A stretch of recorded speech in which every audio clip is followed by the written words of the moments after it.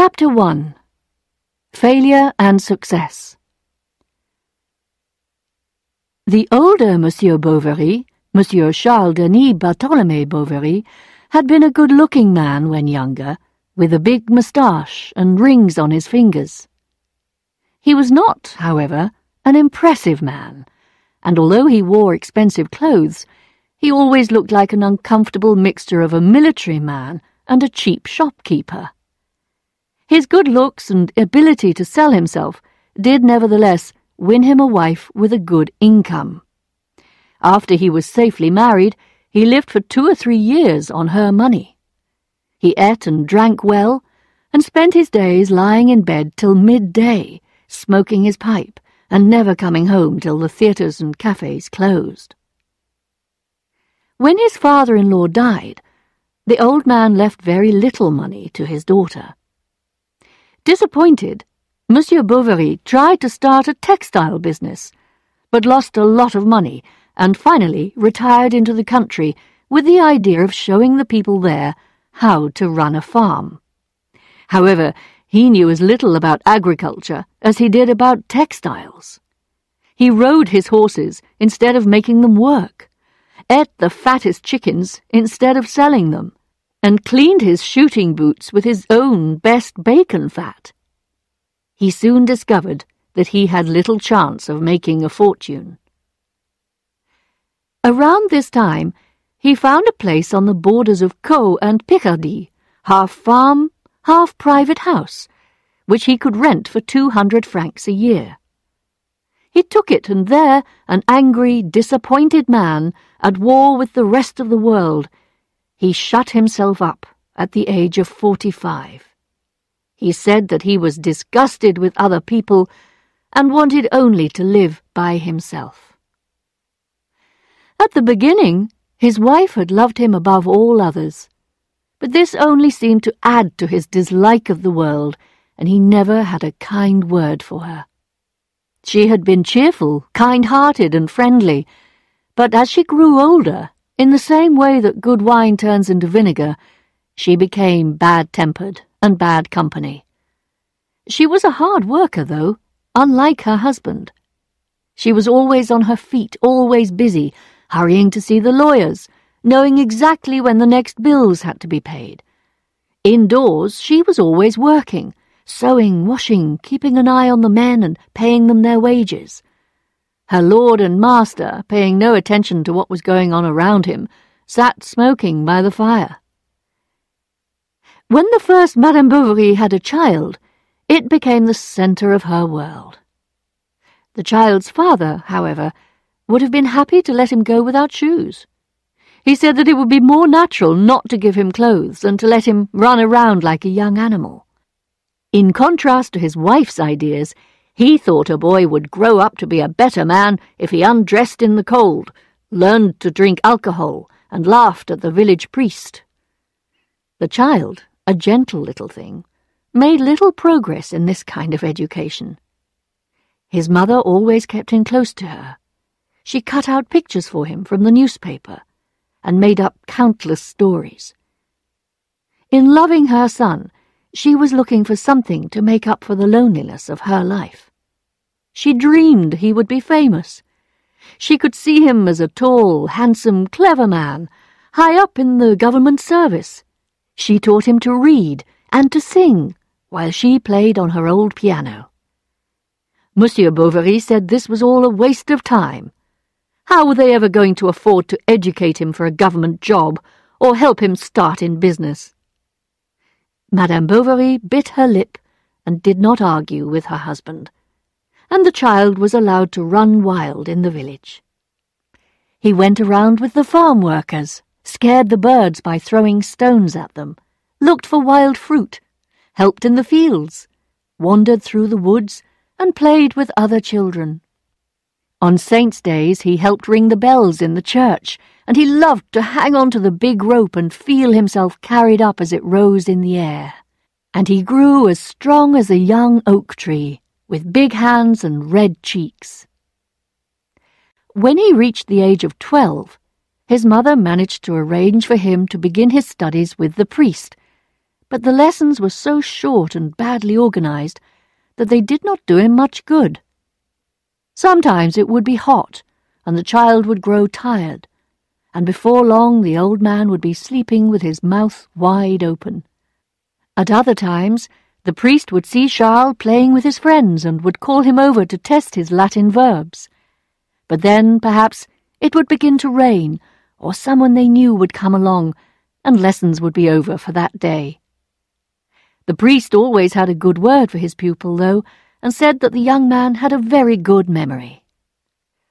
By the time young Charles was 13, even his father saw that something must be done, and Charles left his unhappy home to spend 3 unhappy years in the college at Rouen. He wrote to his mother every week. He did his homework. He never did very well in his studies, but he never failed altogether. At the end of 3 years, his mother took him away from the college with the plan that he should study medicine. She got him a room on the 4th floor of a house overlooking a little river. She made arrangements for his meals, found some bits of furniture, a table and a couple of chairs and an old bed, and made sure there was plenty of firewood to keep her poor boy warm. After a week of preparations, she went back home, asking him over and over again to look after himself and to study hard. The list of lectures which he read at the beginning of the term made his head spin. There were lectures on subjects he had never heard of, with names he could not even pronounce. He listened as hard as he could, but he could not understand what the lecturers were talking about. However, he attended every lecture and filled notebook after notebook. He got through his work like a horse that is used to turn a mill wheel, going round and round in the same place with his eyes covered, never knowing what he was doing or where he was going.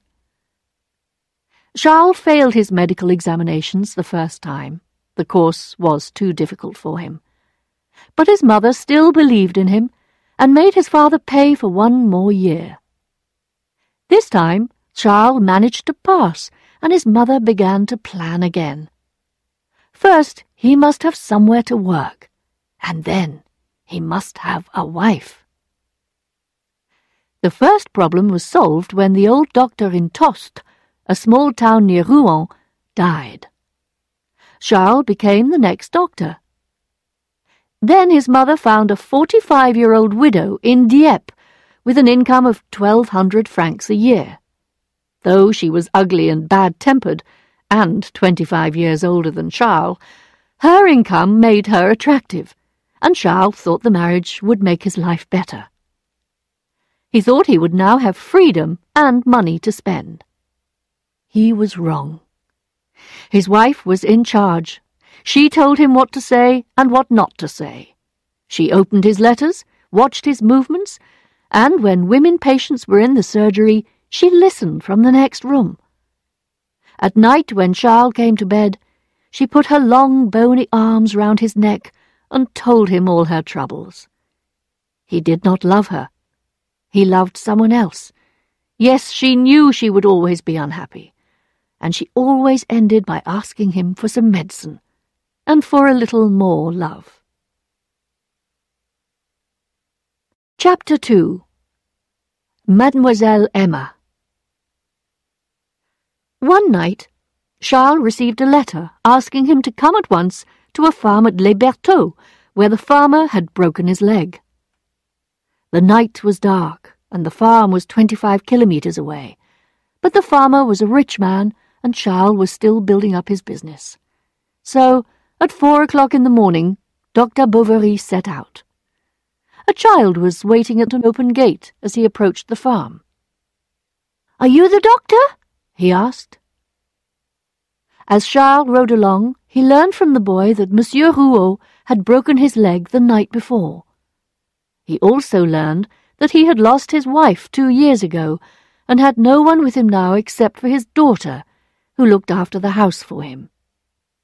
Mademoiselle Emma, the farmer's daughter, came to the door and showed him into the kitchen. A fire was burning, and the men's dinner was cooking in big polished pans.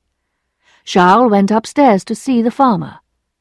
The broken leg was a simple problem, and Charles asked the servant and the young woman to help with the patient. As they tied up the farmer's leg, Charles was surprised to see how white her nails were. Her hands, however, were not beautiful, perhaps a little too red. She herself was too tall, and she did not have the kind of soft figure Charles liked. Her good point was her eyes. They were dark, almost black, and she looked at you honestly and fearlessly. As soon as he had finished looking after his patient, the doctor was invited by Monsieur Rouault to eat before he left. Charles went down into the room below, where 2 places had been laid with shining silver on a small table, and Mademoiselle Emma was waiting for him. A smell of flowers and clean clothes came from a cupboard opposite the window, and on the floor, in the corner, stood a few bags of wheat. Someone had hung a drawing of a Greek god in the middle of one of the walls.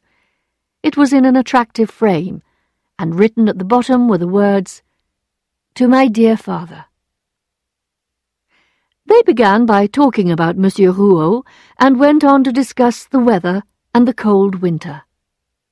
Mademoiselle Emma did not like the country very much, especially now she had almost all the responsibility of the farm on her shoulders.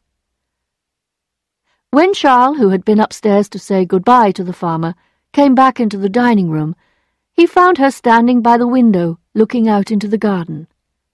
She turned round. "Are you looking for something?" she asked. "Yes, I'm trying to find my riding whip," he replied, and he began to look behind the doors and under the chairs. Mademoiselle Emma found it between the bags of wheat and the wall, and Charles went over to help. As he bent down, he felt the young woman's back rubbing against his chest. She stood up, blushing, and, looking at him over her shoulder, handed him his whip. Instead of going back to Les Bertaux 3 days later, as he said he would, he returned the next day, and he then went to the farm twice a week. After 46 days, Monsieur Rouault could move around without help, and people began to say what an excellent doctor Monsieur Bovary was. Père Rouault said the very best doctors in Yvetot or Rouen itself could not have treated him better. Charles did not ask himself why he liked going to Les Bertaux. If he had thought about it, he would have said to himself that it was a serious case, or he expected to earn a good fee. But was that really the reason why these visits to the farm were so pleasant? On days when he was visiting, he got up early and rode to the farm as quickly as he could, only stopping to clean his boots and to put on his black gloves before going into the house. He liked to ride into the yard and see the farm boys as they came forward to meet him. He liked the house, and Monsieur Rouault, who held his hand and said he had saved his life. He liked the sound of Mademoiselle Emma's wooden shoes on the clean stone floor of the kitchen. When he left, she always came with him to the top of the steps, and would wait with him until the boys brought his horse. One day, at the end of the winter, it started to rain as he was leaving the house. She went back inside for an umbrella and put it up. It was a silk one, and it caught the sunlight, reflecting little coloured patches of light onto the whiteness of her skin. She smiled at him, and you could hear the sound of the raindrops as they fell, one by one, onto the tight surface of the silk. When Charles first began his visits to Les Bertaux, his wife always asked about his patient. But when she learned that the farmer's daughter had been to school and had learned dancing, geography, and drawing, and could play the piano, her interest changed to anger and dislike. At first she made unfriendly remarks about Mademoiselle Rouault, but Charles ignored them because he did not want an argument. So at last she told him to his face what she thought of him, and he did not know what to reply. Why did he keep going to Les Bertaux? Monsieur Rouault was well again now, and he had not paid his bill. Ah, She knew all about it. There was someone else there, someone who was a good talker, someone who was well-educated and clever. That was what he liked, young, pretty ladies. So Charles agreed to stop his visits to Les Bertaux, but now that he could not see Mademoiselle Emma, he decided he could love her. His wife was so unattractive, just skin and bone. She wore the same black clothes and grey stockings, the same ugly shoes all year round. So, if he could not see the farmer's daughter any more, he would dream of her. This unhappy situation lasted for several months until, one fine day in the early spring, the lawyer who had looked after Madame Bovary's affairs left town with all his client's money. She still had a share in a ship that was worth 6,000 francs, and her house in Dieppe, but there was nothing left of that fortune she had been so proud of. And when her financial affairs were looked into more carefully, Charles's father found out that the house in Dieppe was mortgaged, and her share in the vessel was not worth more than 200 francs. She had lied, the good lady. Monsieur Bovary Senior was so angry that he took up a chair and smashed it on the stone floor, and he told his wife she had ruined her son by making him marry an old woman like that. They came to Tostes to tell Charles's rich wife what they thought of her. There was a terrible argument. Eloise begged her husband to defend her against his parents, and Charles did his best, but the old people were still angry when they left the house. The damage had been done. A week later, as she was hanging out the washing in the yard, Eloise Bovary found that she was spitting blood. The next day, while Charles had his back to her, opening the curtains, she cried out, "Oh, God!" and fell to the floor. She was dead. How amazing! When the funeral was over, Charles returned to the house. He went up into the bedroom and saw her dress hanging up at the foot of the bed. He stayed there until it was dark, lost in sorrowful thought. After all, perhaps she had loved him. Chapter 3. A New Wife. One morning, Père Rouault came to pay Charles for his treatment, and to say how sorry he was to hear about his wife's death. Seeing how unhappy Charles looked, he said, "You must make an effort, Monsieur Bovary. You will be happy again one day. Come and see us. My daughter asks about you, and says that you are forgetting her. Spring will soon be here. Come and shoot a rabbit or two." Charles took his advice. He went back to Les Bertaux, and found everything there just the same as before. The apple trees were already in flower, and Père Rouault did his best to make the doctor feel comfortable. He even told him a few stories, and Charles was surprised to find himself laughing. When he remembered his wife, he became serious again. But then the coffee came in, and he thought no more about her. Back home, he also thought of her less and less as he got used to living alone. He was free now to have his meals when he liked. He could go out and come in without having to give explanations, and when he was very tired, he could stretch out his arms and legs in bed as far as he liked. He gave himself little treats, let himself feel self-pity, and let people be nice to him. Moreover, his wife's death had been rather good for him professionally, because, for a whole month, people had been saying, "Poor young man, what bad luck." So his name had been heard, and his practice had increased, and he could go to Les Bertaux whenever he wanted to. He was strangely happy, and looking at himself in the mirror as he brushed his moustache, he thought he had become better looking. He arrived at the farm one day at about 3 o'clock, when everyone was out in the fields. He went into the kitchen, but did not see Emma at first. The sunlight shone on the kitchen floor in long narrow bars, reflecting on the ceiling.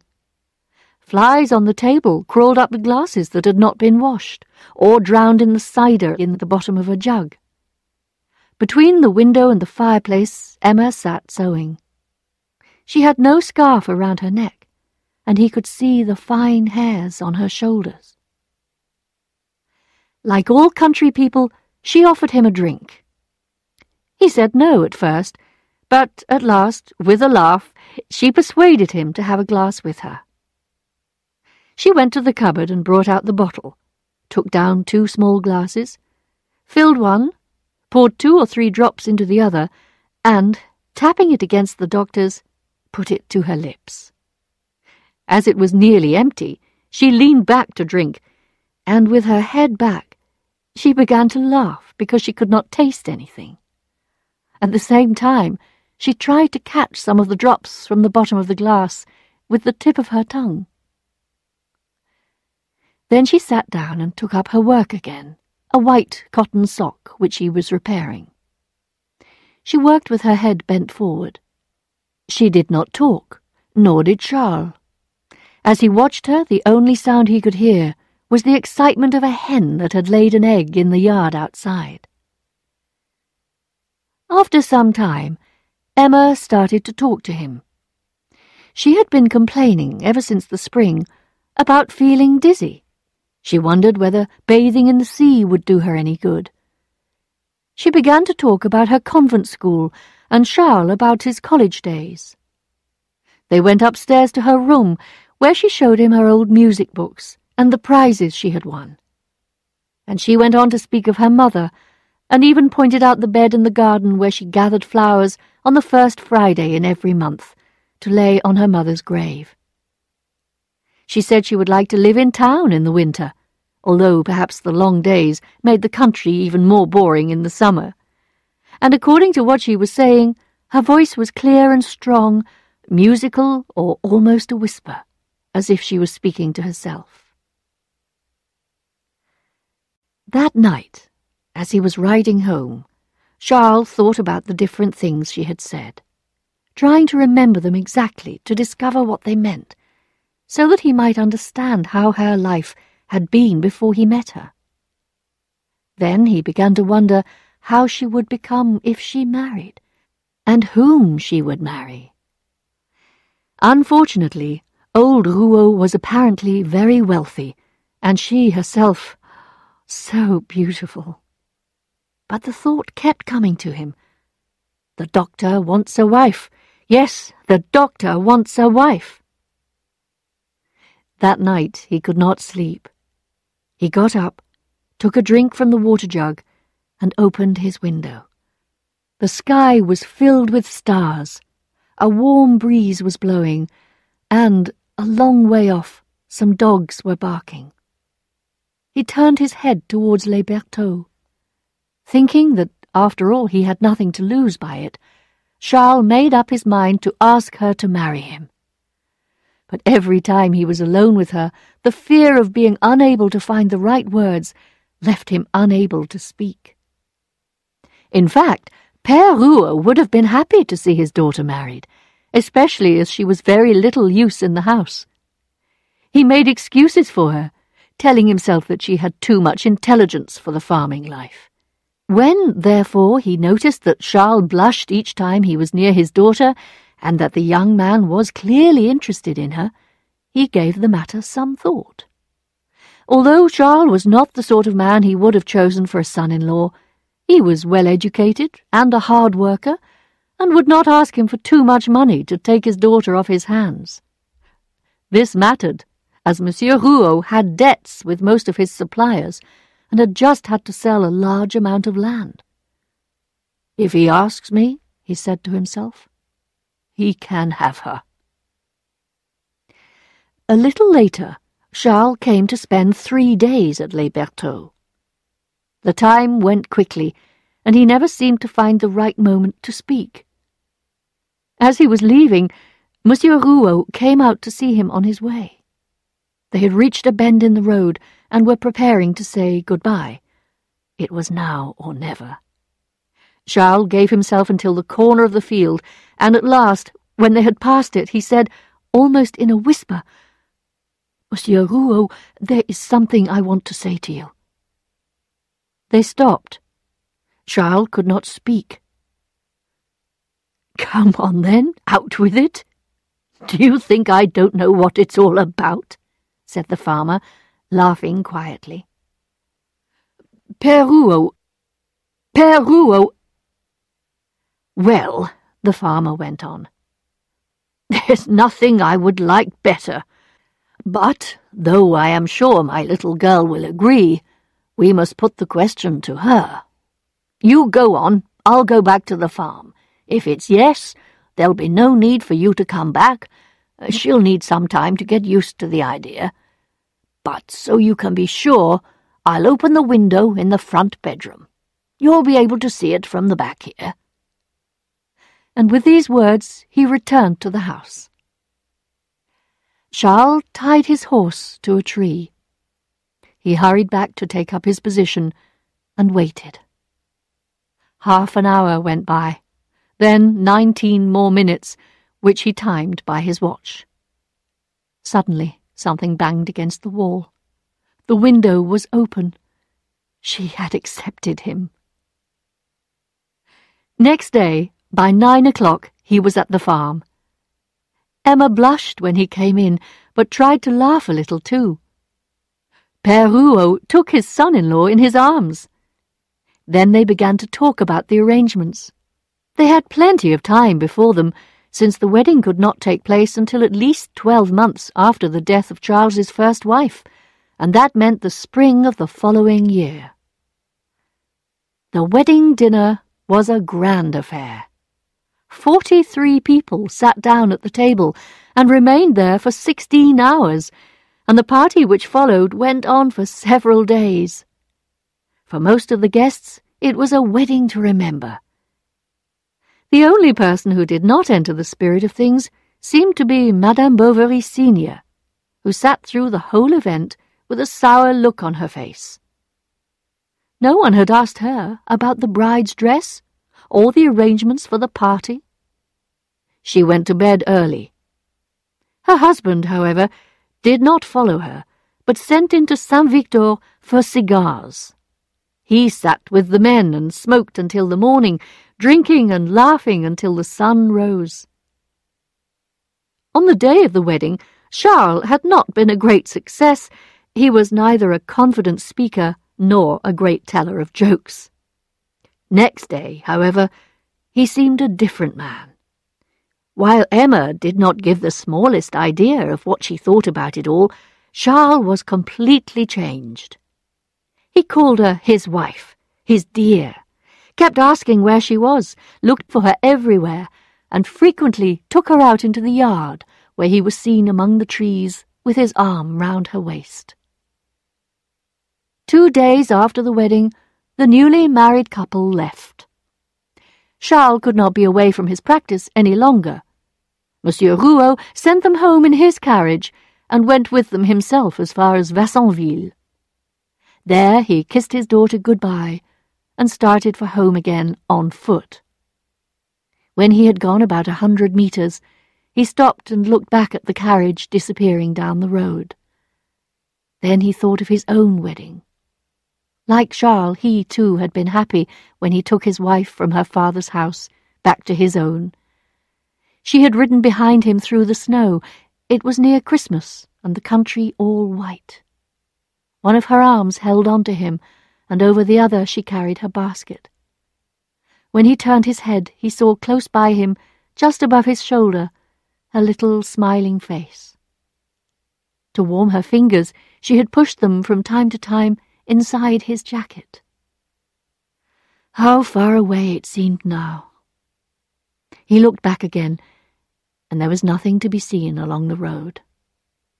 He felt as sad as an empty house. Monsieur and Madame Charles arrived at Tostes at about 6 o'clock. The neighbours came to their windows to take a look at the doctor's new wife.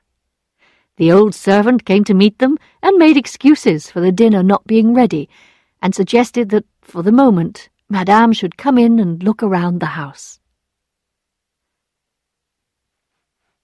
Chapter 4. Two worlds.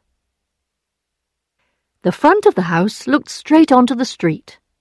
Hanging up behind the front door were the doctor's coat, a belt, a black leather cap, and on the floor in the corner a pair of boots covered with dried mud. To the right was the sitting room, where meals were also eaten. White cotton curtains with a red border were hung along the windows, and above the fireplace there was a splendid clock and a head of Hippocrates. On the other side of the passage was Charles's consulting room, a little box of a place about 2 meters wide, with a table, 3 ordinary chairs, and 1 armchair. A set of books, the Dictionary of Medical Science, took up almost all the 6 shelves of the bookcase. They had been owned by many earlier doctors in Tostes, but never read. The smell of cooking would come in through the thin wall during consultations, and anyone in the kitchen could hear the patients coughing and talking to the doctor as clearly as if they were in the room. The long, narrow garden ran down to the fields. Fruit trees grew along the stone walls, and 4 flower beds, planted with weak-looking roses, were set around a square area which was used for vegetables. At the far end, under some low trees, there was a small white statue of a priest reading a prayer book.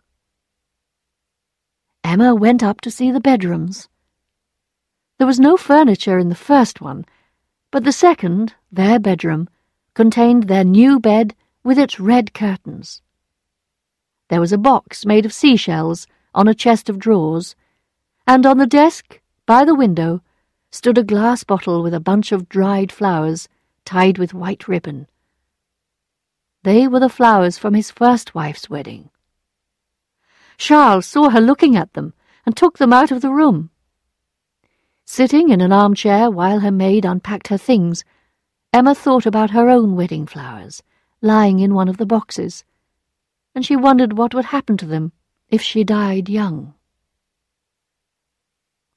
Charles was a happy man now. In bed in the morning, with her head on the pillow beside him, he would look at the sunlight on her cheek and at her beautiful eyes when she woke. He could lose himself in those eyes, looking into them until he saw a tiny picture of himself, his nightcap on his head and the collar of his shirt open. As soon as he was up and dressed, she would go to the window to see him start his day. Down in the street below, Charles would prepare to get onto his horse while she went on talking to him from above. Sometimes she might find a feather and send it floating through the air to be caught in the long hair on his old white horse's neck. As he rode off, Charles would blow her a kiss, and she would wave back to him. It was the first time in his life that he had tasted such happiness. He had been lonely and friendless at school and when he was studying medicine. And then he had had 14 months of married life with the widow, whose feet in bed were like lumps of ice. But now this lovely woman was his for life. Before she married, Emma too had thought she was in love, but the happiness that should have come from love was somehow missing. It seemed to her that she must have made a mistake, must have misunderstood things in one way or another. And as she stood by her bedroom window, morning after morning, Emma tried hard to understand what exactly the words joy, love, desire meant. They had always seemed so beautiful to her in books, but what did they mean in real life? Novels had always seemed more real to her than the life she had to live. When she was at her convent school, a teacher sometimes secretly lent such books to the older girls. They were all about love, lovers, beautiful girls, ladies in danger, horses ridden till they dropped dead, dark forests, tears and kisses, and gentlemen as brave as lions. When she was 15, Emma read the works of Walter Scott for the first time, and found she was happier in this imagined past than her rather boring present. The characters she read about in these books were much more interesting than the teachers and students she saw around her. She had felt a thrill each time she blew back the thin paper which protected the pictures. She saw young men holding young women in white dresses in their arms, or English ladies with golden hair who looked at you with big, bright eyes. In her reading, she was able to listen to the sound of heavenly music and of falling leaves. Later, after her mother died, she even fell in love with the church and thought of staying in the convent, of never going out into the world. But in her last year of school, she began to lose her interest in religion. When her father took her away, her teachers were not sorry to see her go. She had, they thought, stopped showing any respect for their community. On her return home, Emma tried to find an interest in managing her father's house, but she soon grew tired of the country and wished herself back in her convent. When Charles came to Les Bertaux for the first time, she thought of herself as a disappointed woman, one for whom life had nothing new to offer, either in knowledge or experience. Maybe her wish for a change, possibly too the unrest caused by the presence of an unknown man, had been enough to make her believe that she was at last in love. But now she could not believe that her present state was the happiness she had dreamed about. Nevertheless, she sometimes thought that these were, in fact, the happiest days of her life. Of course, it would have been so much better if they could have gone far away to lands whose names fall like music on the ear, where the weddings of lovers are followed by mornings of soft delight, and where, when the sun goes down, you breathe, sitting beside the sea, the sweet perfume of the lemon trees. Why did her bedroom window not look out onto the Swiss or Scottish mountains? Why did her husband not stand beside her in a black silk jacket, the wind blowing his long hair back from his pale white forehead? But Charles could not read these thoughts, and was not able to share her dreams, and as their lives became closer, Emma, in fact, began to have a secret feeling of distance from her husband. Charles's conversation was uninteresting to her. He told her that when he lived in Rouen, he never had the smallest desire to go to the theatre. He could not swim. He had no idea of how to use a sword. He could not fire a gun. He knew nothing, and he wanted nothing. He thought she was happy, and his heavy, comfortable happiness had begun to annoy her. A few weeks after they came to Tostes, one of Charles's patients presented Madame with a little Italian hunting dog. She took it with her for walks, because she used to go out sometimes just to get a few moments to herself and to enjoy a change from the garden and the dusty road. She would go as far as the woods near Banneville, along by the empty summer-house at the end of the wall, towards the open country. There, at the side of the lake, the plants grew higher than a man and had leaves as sharp as knives. Sitting at the edge of the wood among the pink and blue wild flowers, her thoughts would wander here and there, like her dog, which ran from one place to the next, chasing the birds and insects. But in the same way that her dog always came back to her, she always came back to the same question: My God, why did I marry him? She would then call Djali, the name she had given her dog, to come to her, and, stroking her long, graceful head, would say, "Come, kiss your mistress. You have no worries, have you?" Then she would look into the creature's beautiful, sad eyes, and a feeling of tenderness would come over her. Pretending the animal was herself, she would talk to her aloud as if she were comforting someone. Towards the end of September, however, an extraordinary event happened in her life. She was invited to La Vaubyessard, the home of the Marquis d'Andevillers. The Marquis, who had been a minister in the national government, wanted to get back into politics, and he was now doing his best to make himself popular. During the winter months he had given firewood to the poor, and he was always the first to demand new roads for his district. During the summer he had had a painful mouth infection, which Charles had managed to cure before it became really serious. The servant who was sent to Tostes to pay for the treatment told his master when he got back that he had seen some splendid cherries in the doctor's little garden. Cherries did not grow well at La Vaubyessard, and the Marquis asked Bovary to let him have a few baskets. He then decided to come in person to thank the doctor, saw Emma, and noted that she had a pretty figure and good manners. After this, the Marquis decided that he would not harm his chances in the coming vote if he sent the young people an invitation to his house. And so, one Wednesday at 3 o'clock, Monsieur and Madame Bovary set off in their carriage to La Vaubyessard, with a big travelling bag tied on behind and a hat-box fixed in front. They arrived when it was getting dark, just as the lamps were being lit in the park to guide the carriages. The Château La Vaubyessard, a large building in 16th century style, stood in the centre of parkland. A stream flowed between tall trees and beneath a bridge, and through the evening mist they could see cottages and farm buildings.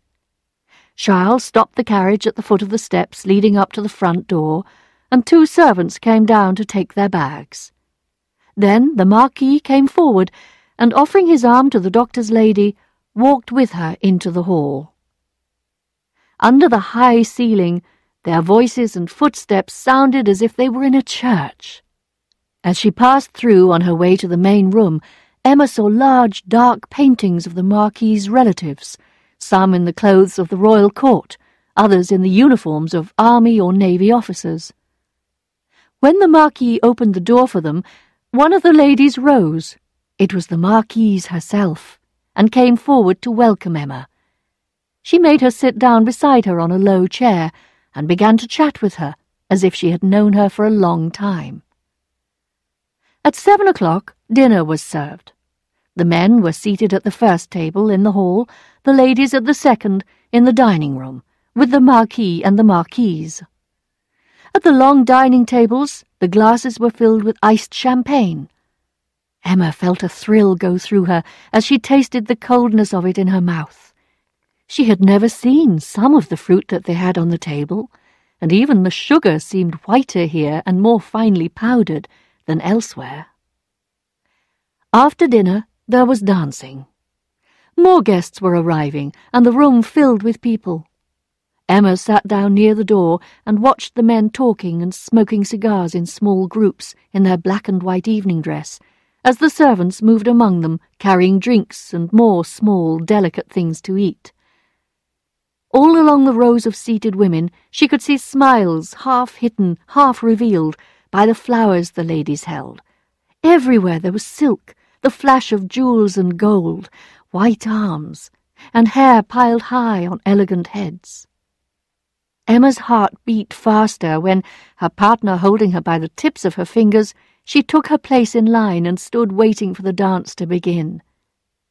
But her nervousness soon disappeared, and moving to the music, she flew on as light as a bird. The memories of her past life, which until then had always been so clear, disappeared so completely in the magic of the moment that she could hardly persuade herself they were not a dream. There she was, no doubt about that. During a break in the dancing, supper was served, and again the wine flowed freely, accompanied by seafood soup, sweet puddings, and all kinds of cold meats. Now people with longer journeys began to get into their carriages and drive off one after another. Charles was half asleep with his back against a door, but not everyone was ready to leave, and it was at 3 in the morning when the last dance began. Only the guests who were staying the night at the chateau were still there. One of these, a viscount whose evening dress fitted him like a glove, came a second time to invite Madame Bovary to dance. They began slowly, and then increased their speed. They turned, and everything around them turned, the lamps, the furniture, and the floor. As they swung past the doors, Emma's dress blew up in the air. The Viscount looked down at her. She raised her eyes to his. For a moment she lost her breath and stopped. Then off they went again, quicker than ever, racing down to the high windows at the far end of the room, where she nearly fell, and for a moment rested her head on his chest. And then, still turning, but more gently now, he took her to her seat. She leaned back against the wall and covered her eyes with her hands. Then there was a little more conversation, and after saying good night or good morning, the guests went off to bed. Charles dragged himself upstairs on heavy legs, but Emma did not want to sleep. She opened the window and sat with her head in her hand. The night was dark. A few drops of rain were falling. She breathed in the damp wind that blew cool against her eyelids. The dance music was still playing in her ears, and she tried to keep awake in order to keep the dream alive for as long as she could. As she stood there, the sun began to rise beyond the trees, and she shivered with cold. She undressed and got down between the sheets, close up to Charles, who was asleep. There were 12 or 15 of them at breakfast, which, to Charles's surprise, was all over in 10 minutes. After that, a small group went with Mademoiselle d'Andevillers for a walk through the park, and then, to amuse the lady, the Marquis took Emma to see his stables, while Charles went to ask one of the men to bring his horse and carriage. When Emma returned, the Bovarys said their goodbyes to the Marquis and Marquise, and turned their horses' head towards Tostes and home. Emma sat in silence. Their bags banged against the back of the carriage as they made their way down the rough road. They had reached the high ground at Thibaurville when suddenly a group of gentlemen, laughing and smoking cigars, rode past them. Emma thought she recognized the Viscount who had danced with her last night. She turned round to have another look, but they were already too far away. A little later they had stopped to make a small repair to the carriage. When he had finished, Charles noticed something lying on the ground between his horse's legs. He bent down and picked up a beautifully made green silk cigar case with 2 cigars still inside it. "They'll be good this evening after dinner." He put the case in his pocket and started the horse. When they got home, the evening meal was not ready. Madame became angry, and the maid, Nastasie, replied rudely. "You can leave," said Emma. "You are finished here." So all they had for dinner was onion soup with a small piece of meat and some vegetables. "How nice it is to be back home again," said Charles, cheerfully rubbing his hands as he sat down opposite Emma. They could hear Nastasie weeping as they ate. Charles was rather fond of the poor girl, who had kept him company after his first wife died, when he had nothing to do. She had been his first patient, the first person he ever got to know in Tostes. "Have you really told her to leave?" he said at last. "Yes. Why not?" she replied. After supper they went into the kitchen to warm themselves while the bedroom was being prepared. Charles began to smoke. He pushed out his lips, spat repeatedly, and pulled his head back every time he breathed in the smoke from the cigar. "You'll make yourself ill," she said. He put the cigar down and went to get himself a drink of water. Quick as lightning, Emma picked up the cigar case and threw it into the back of the cupboard. Time went so slowly the next day. Emma walked around her little garden, up and down, stopping to look at the flower beds, at the fruit trees, looking at all these familiar things that she knew so well, but which now seemed so strange. How far away the chateau seemed already. Her journey to La Vaubyessard had changed her life, but left it feeling empty. However, she accepted her fate. She folded up her beautiful dress and laid it carefully away in the chest of drawers with her dancing shoes. She had now known wealth and luxury, and life would never be the same. The memory of this visit to the chateau became part of her life. Each Wednesday she would sigh as she awoke and say to herself, "A week ago today, a fortnight ago, 3 weeks ago, I was there. But little by little, the faces of the people became faint in her memory, and she forgot the tunes she had danced to. The servants' clothes, the look of the rooms came back less clearly to her vision. Some of the details faded away, but the empty space in her heart remained. Chapter 5. Moving Home. Often, when Charles was out of the house, Emma would go to the cupboard and take out the green silk cigar case she had hidden there. It must have belonged to the Viscount. Perhaps it was a present from a lady friend in Paris, made with love and care in every stitch. Paris. What sort of a place was it? Paris. She said the name under her breath, because she loved the sound of it. It was like the great bell in an old church. The word seemed to add a golden light to everything around it, even to the labels of her little pots of cheap makeup. She bought a guidebook to Paris, and with her fingertip on the map, she would make little imaginary journeys around the capital. She pretended she was walking along the wide streets, looking in wonder at the great houses. At last, growing tired, she would let her eyes close, and then in the darkness she dreamed she saw the flame of the street lamps and the steps of the carriages being let down at the entrance to the theatre. She buried herself in women's magazines, reading every word about opera and fashion and the life of the rich. She read the latest novels, even bringing her book with her to the table and turning the pages while Charles ate and talked. And as she read, the memory of the Viscount came back to her, and her dreams became more important, more real to her than her life as a country doctor's wife. But she tried to improve things in her house. She taught her maid to hand a glass of water held in a white cloth, to knock before entering a room, to dress her mistress. In the daytime, Emma wore a long dress with a silk belt and little red silk shoes.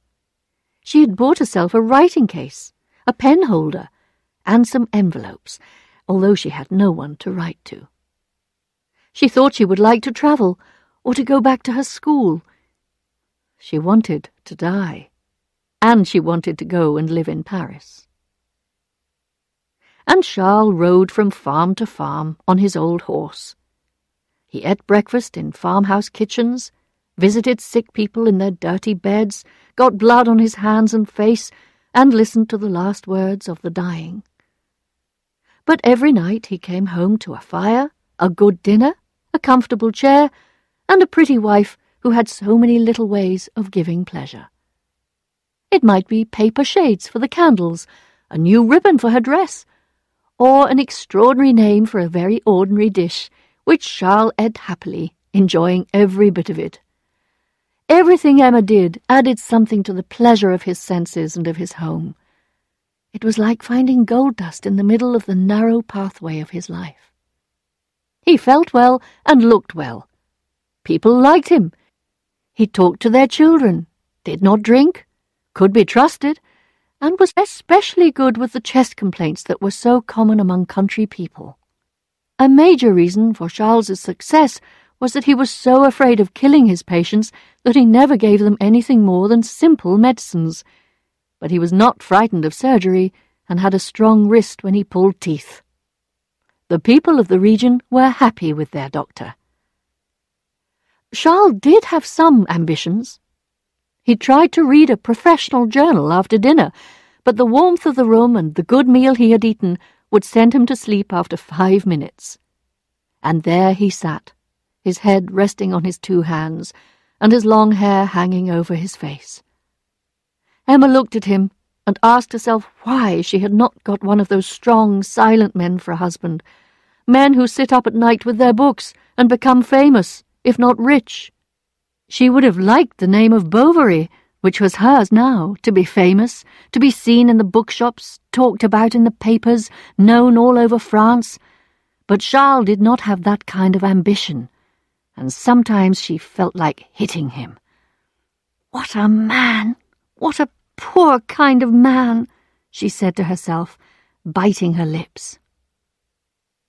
So, as time went on, Emma felt herself less and less able to put up with her husband. He was growing more unpleasant as he got older. He sucked his teeth after eating, and made a horrible noise at every mouthful of soup he swallowed. As he was beginning to put on weight, his eyes, which were already small, looked as if they would start to disappear into his increasingly fat face. Deep down in her heart, she was waiting for something to happen. She did not know what it would be, what the wind would blow to her. But every morning when she awoke, she hoped it would come that day. She listened to every sound, watched every new face in the street outside her house for a sign, and could not understand why nothing happened. And then, at sunset, sadder than ever, she would long for the next day to come. The spring came again. With the first touch of heat, when the apple trees were in flower, she began to have attacks of dizziness. And, when July came, she counted on her fingers how many weeks it would be to October, thinking that perhaps the Marquis d'Andevillers would be giving another dance at La Vaubyessard. But September came and went, and no one called or wrote. After this disappointment, there was the same emptiness in her heart, and the empty days began again as before. The future was like a corridor in which there was no light, and at the end of it only a closed door. She gave up her music. What was the use of playing? Who was there to hear? She stopped her drawing. What was the good? What was the good of it all? Even sewing bored her. "There's nothing left to read," she said to herself. And there she sat, staring at the falling rain. Was this hopeless life going to last forever? Was there no escape? She knew she was just as good as the luckier ones. At La Vaubyessard she had seen great ladies who were not as pretty or intelligent as her. Why was she so unlucky? She would lean her head against the wall and weep, wanting so much for a life of excitement, pleasures, all the delights which must be out there in the world, but which were not hers. There were days when she would talk and talk, then the excitement would die away, and she would fall back into a kind of dream world and sit without moving or saying a word. As she was always saying how she hated Tostes, Charles thought her illness must be caused by the place itself. The idea grew on him, and he began seriously to think of going elsewhere. Then she started drinking vinegar to make herself lose weight, coughed a little dry cough, and could not touch her food. It was hard for Charles to leave Tostes. He had been there for 4 years and was building a good practice. However, what must be, must be. He took her to Rouen to see another doctor. The doctor said it was a case of nerves. What she needed was a change. So Charles looked around all over the place, and at last heard of a busy little market town called Yonville-l'Abbaye, somewhere in the Neufchâtel area, where the doctor had recently left town and no replacement had been found. He wrote to the local pharmacist, asking him to let him know how many people there were in the place, what sort of competition there was, and how much a year the other man used to make. The answers were satisfactory, and Charles decided he would make a move in the spring if Emma's health had not improved. One day, when she was emptying a drawer in preparation for the move, Emma felt something sharp against her finger. It was the piece of wire around her wedding flowers, faded and dusty now, and the ribbon eaten by insects. She threw them on the fire, where they burned like a handful of dry grass, and then lay like a red bush in the fireplace. As she watched them burn, the paper berries burst, the wire bent and twisted, and the paper flowers were held in the hot air like black insects until, at last, they flew up the chimney. In March, when they left Tostes, Madame Bovary was pregnant. Chapter 6. Yonville. Yonville-l'Abbaye is a market town about 26 kilometres from Rouen, between the Abbeville and Beauvais roads. It is on the borders of Normandy, Picardy, and the Ile-de-France, the sort of place where the language has no accent and the landscape no character. Here they make the worst cheese in the whole district, and farming is expensive because the sandy, stony soil is so poor. Until 1835, there was no good road to Yonville, and although a new one has been built, nothing has really changed there for 100 years. Walking into the town, you still pass small farmhouses set in their own gardens, and see that the fields stretch almost into the centre of the town. The market, with its red roof supported by 20 or more wooden posts, takes up half of the town square. The town hall is a large, important-looking building, but what really catches the eye is the pharmacy of Monsieur Homais, just opposite the town's one hotel, the Lion d'Or. The pharmacy is especially attractive at night, when the lamps are lit and the big red and green glass bottles in the window send long beams of coloured light far out along the ground.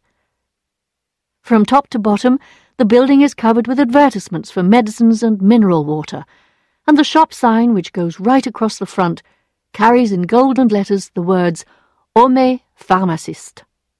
At the far end of the shop, the word laboratory appears over a glass door on which, halfway up, the name Homais is repeated in more gold letters on black. And that is all there is worth seeing in Yonville. The one and only street, with a shop or two on either side of it, stops at the bend in the road. If you turn to your right and follow the path at the foot of the hill, you come to the cemetery. The night the Bovarys arrived in Yonville, Madame Lefrançois, who ran the inn, was so busy that the sweat ran down her face as she rushed around among her pots and pans. Tomorrow was market day, and she still had the meat to cook, the soup to make, and the coffee to get ready. Then there was the meal for her regular customers, as well as for the new doctor and his wife and maid, whose coach was now half an hour late. Shouts of laughter came from the bar, where 3 workmen were calling for more wine, and the wood fire was burning. A man in soft green leather shoes, a smoking cap on his head, was standing warming his back by the fire. He had a look of complete self-satisfaction on his face, and he appeared to be as carefree as the small bird in the cage which hung from the ceiling. It was the pharmacist, waiting for the evening meal which he regularly ate at the hotel. He did not have to wait too long. Soon Madame Lefrançois heard the sound of wheels and the metal shoes of a tired horse on the road outside. As soon as the coach stopped, other villagers came to the inn, and all began to speak at once, asking for news, explanations, and packages they had been waiting for. As he gave out his parcels, Yver, the coachman, told them they had been delayed because Madame Bovary's little dog had run away and had not been found. Emma had, in fact, been crying for the last hour. She said it was Charles's fault. Monsieur Lheureux, who was travelling inside the coach and who had the fabric shop in the village, had done his best to make her happier by telling her of several cases in which dogs had come back to their masters after years of separation. There was a story, he said, of a dog that found its way back to Paris, all the way from Constantinople. Dog or no dog, they had arrived at their new home and had to leave the coach. Emma got out first, then Félicité, her maid, and then Monsieur Lheureux. They had to wake Charles up. He had fallen asleep in his corner as soon as it grew dark. Homais introduced himself, offered his services to Madame and his respects to Monsieur, told them he was charmed to have been able to do them a service, adding with a smile that he had invited himself to dinner as his wife was away from home. As soon as she was in the kitchen, Madame Bovary went over to the fire. With the tips of 2 fingers she took hold of her dress at the knee, and, raising it above her ankles, stretched out a foot to the flames, a little foot in a black boot. The fire lit her from top to toe, its red light making her dress shine and showing the perfect white skin of her face. On the other side of the fireplace, A fair-haired young man watched her in silence.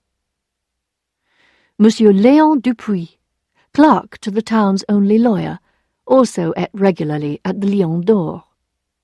As he found life in Yonville almost impossibly boring, he would often delay his meal in the hope that a traveller would arrive at the inn with whom he could enjoy a conversation in the evening.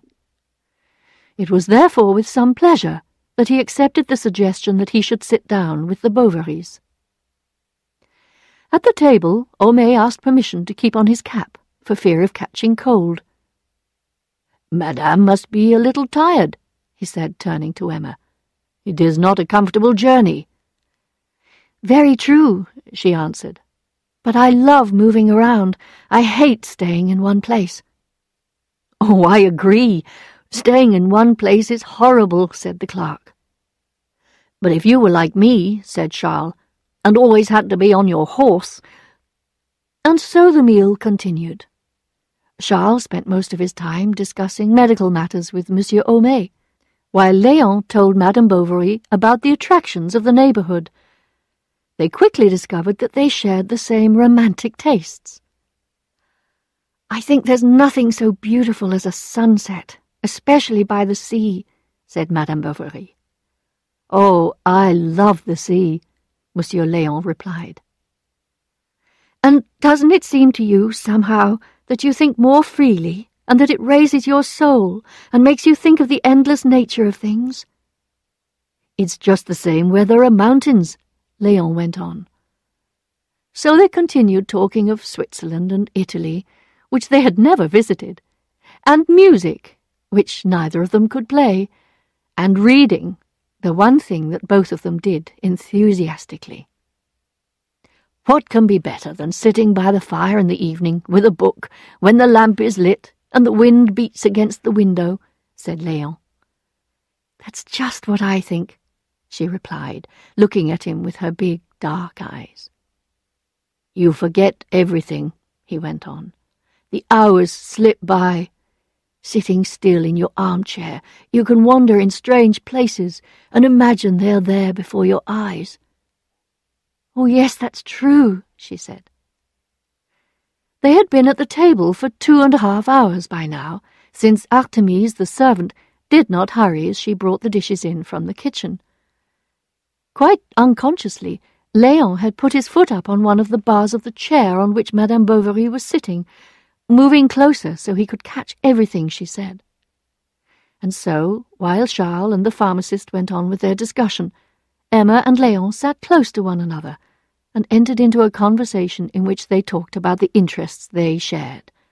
The Paris theatres, names of novels, the latest dances, the world of fashion, which neither of them knew anything about, Tostes, where she had lived, and Yonville, where they were now.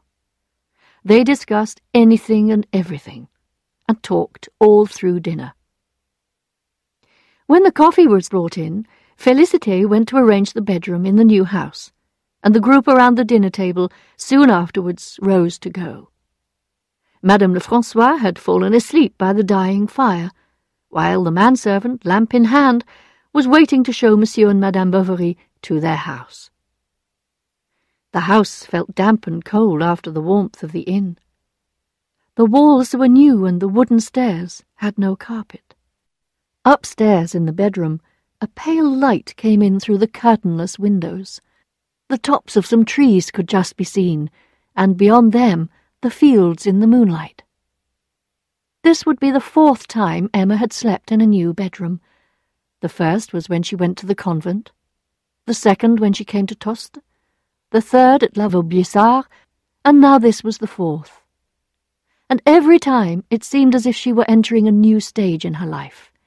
She could not believe that things would look and be the same in different places. The most recent period of her life had been bad, so the next part would have to be better. Chapter 7. In Love. Next morning, when she awoke, Emma saw the clerk walking across the square. She was in her dressing gown. He looked up and took off his hat. She gave a little nod and quickly shut the window. All day long, Léon waited for 6 o'clock to arrive. But when he went round to the inn, the only person there was Monsieur Binet, the tax collector, already seated at the table. The dinner of the night before had been an important event for Léon. It was the first time in his life that he had talked to a woman for a whole evening. How did he manage to tell her, and in such brilliant language, so many things he could not have expressed so well before? Unfortunately, it did not look as if he would have the chance to repeat his performance for the moment. Monsieur Homais, the pharmacist, however, was able to visit Madame Bovary and show what a good neighbour he was. He told her all about the shopkeepers, where to get her butter cheaply, and he helped her find a gardener.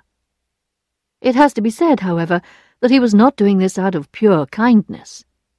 Monsieur Homais had, a year earlier, broken the law which forbade the practice of medicine by all unqualified persons. Someone had told the authorities, and Monsieur Homais had been given a very severe warning by the magistrate in Rouen. The problem was that he still liked to give quick, innocent consultations in his shop, but the mayor did not like him. Others were jealous, and he was playing a dangerous game.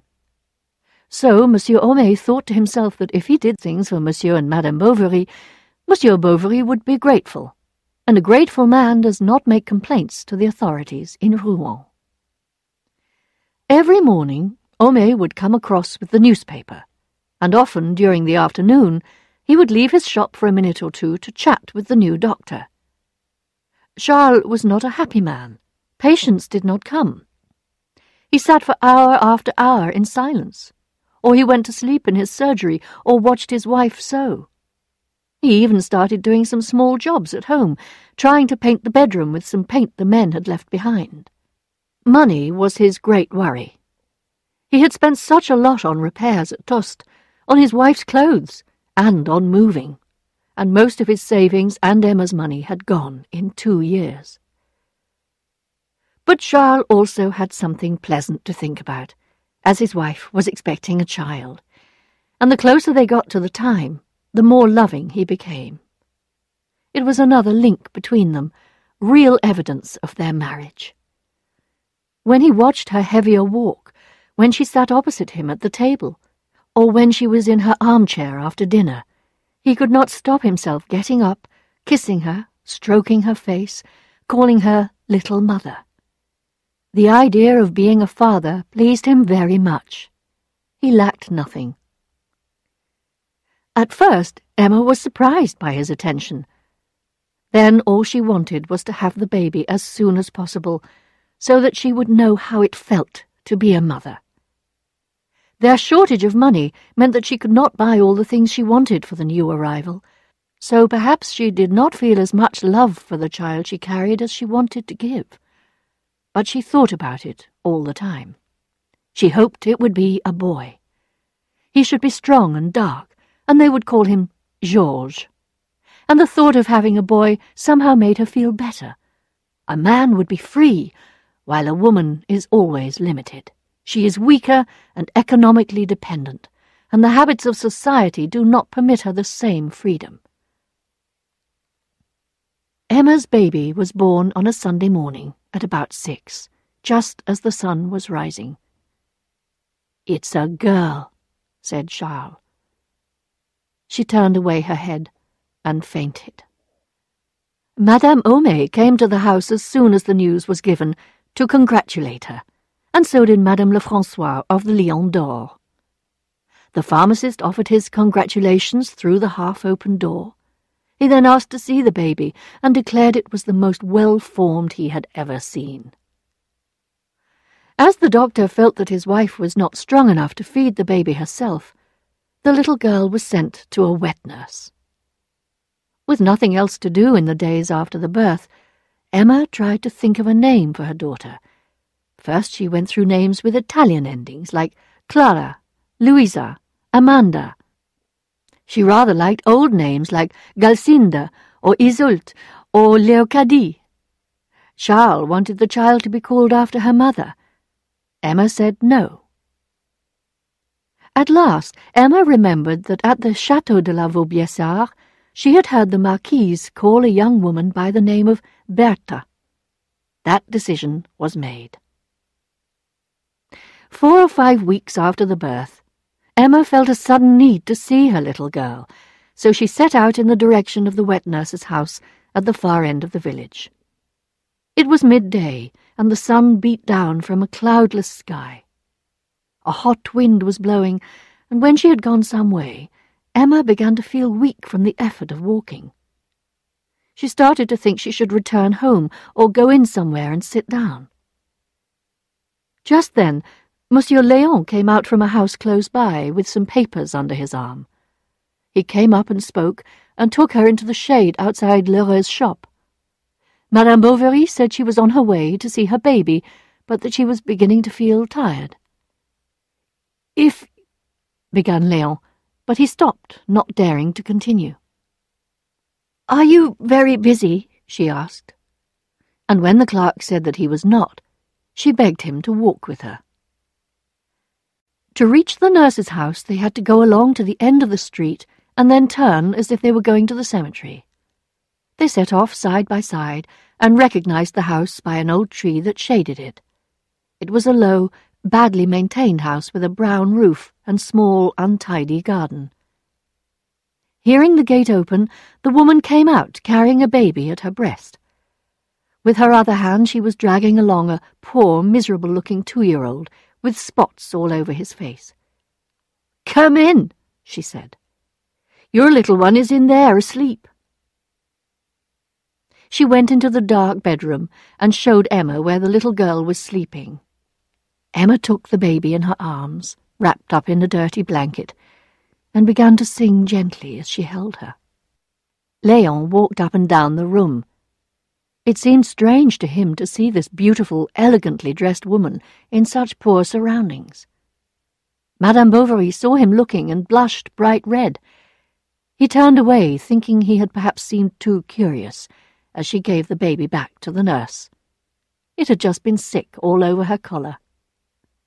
Having lost enthusiasm for her baby, Emma again took Monsieur Léon's arm, and they left the nurse holding the child and waving as they went down the path. Emma walked quickly for some distance, then slowed down. As she looked around her, her eyes rested on the young man's shoulder and on his well-cut coat with its smart black collar. She noticed how his golden-brown hair was smooth and carefully brushed, and that his fingernails were longer and much more carefully cared for than most fingernails in Yonville. They went back to the village on the path beside the river. The stream flowed on noiselessly, deep and cool. Dark plants moved in the water like long green hair, and insects walked over its smooth surface, or waited with shining wings on the tall grass at the water's edge. All around, as far as the eye could see, the fields had emptied of people. It was dinner-time in the farms, and the only sounds that fell on the ears of the young woman and her companion were their footsteps on the path, the words they spoke, and Emma's dress brushing against the grass. The garden walls were hot in the sun, and the wild plants that were growing between the stones had died. As she passed, Madame Bovary touched some of their dry flowers, which made them fall into yellow dust. They were talking about some Spanish dancers who were going to perform at the theatre in Rouen. "Will you go?" she asked. "If I can," he replied. Was this all they had to say to one another? They tried to speak of ordinary, everyday things, but all the time they felt a deep change coming over them. It was like a whisper from the soul, deep down, stronger than the spoken word. Lost in wonder at this strange sweetness, they did not speak of it or try to explain what was happening, but both felt that there could be future pleasures waiting for them. When they came to her garden, Madame Bovary pushed open the little gate, and running up the steps, disappeared from view. Léon went back to his office. His boss was out. He looked quickly at some papers, prepared a pen for writing, but then put on his hat and went out. He went up to the edge of the woods, threw himself down on the ground under the trees, and looked at the sky through his fingers. "Oh," he sighed, "I am so bored." As soon as the weather began to turn cold, Emma spent her days in the sitting room. It was a long room with a low ceiling, and above the fireplace there was a picture of the sea and a large mirror. She pulled her chair close to the window so that she could watch the villagers as they went by on the pavement. Twice a day, Léon passed from his work to the Lion d'Or. Emma could recognize his steps from a long way away. She leaned forward and listened, and the young man walked past, always dressed the same and always looking straight in front of him. In the evening, when she had dropped her piece of unfinished sewing on her lap and was sitting with her chin resting on her left hand, she would again notice his figure moving past the window, and then she would get up and tell the girl to lay the table for dinner. Monsieur Homais would often come in while they were eating. Smoking cap in hand, he would come in quietly, not wanting to disturb anyone, and always saying the same thing. "Good evening, everybody." Having taken his usual place at the table between husband and wife, he asked the doctor about his patients, and the doctor consulted him about the sort of fees he ought to charge. Then they began to discuss the news in the paper. At 8 o'clock, the pharmacist's assistant, Justin, would come for him to go over and shut up the shop. On Sundays, the Bovarys would return these visits and spend the evening at the pharmacist's.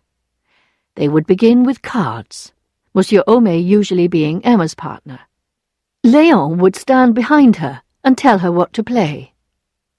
Every time she threw a card on the table, the movement would pull up her dress on the right side, and her hair would move across her neck like soft brown silk. When they had finished the cards, the pharmacist and the doctor would settle down to discuss the news of the day and drink their wine, and Emma, changing her place, would sit with her elbow on the table, turning over the pages of an illustrated magazine. Léon sat down beside her, and they looked at the pictures together, waiting for each other at the bottom of the page. Sometimes she would ask him to read some poetry, and so a kind of friendship began between them. The problem for Léon, however, was to know what sort of friend Madame Bovary might be. They gave each other small presents. They were happy in each other's company, but would there be more? He thought and thought about this in his lonely room. Should he tell her what he was feeling? Did he love her, or didn't he? He was torn between fear of hurting her and shame at his own lack of courage. Sometimes he would make up his mind to act, and to act quickly.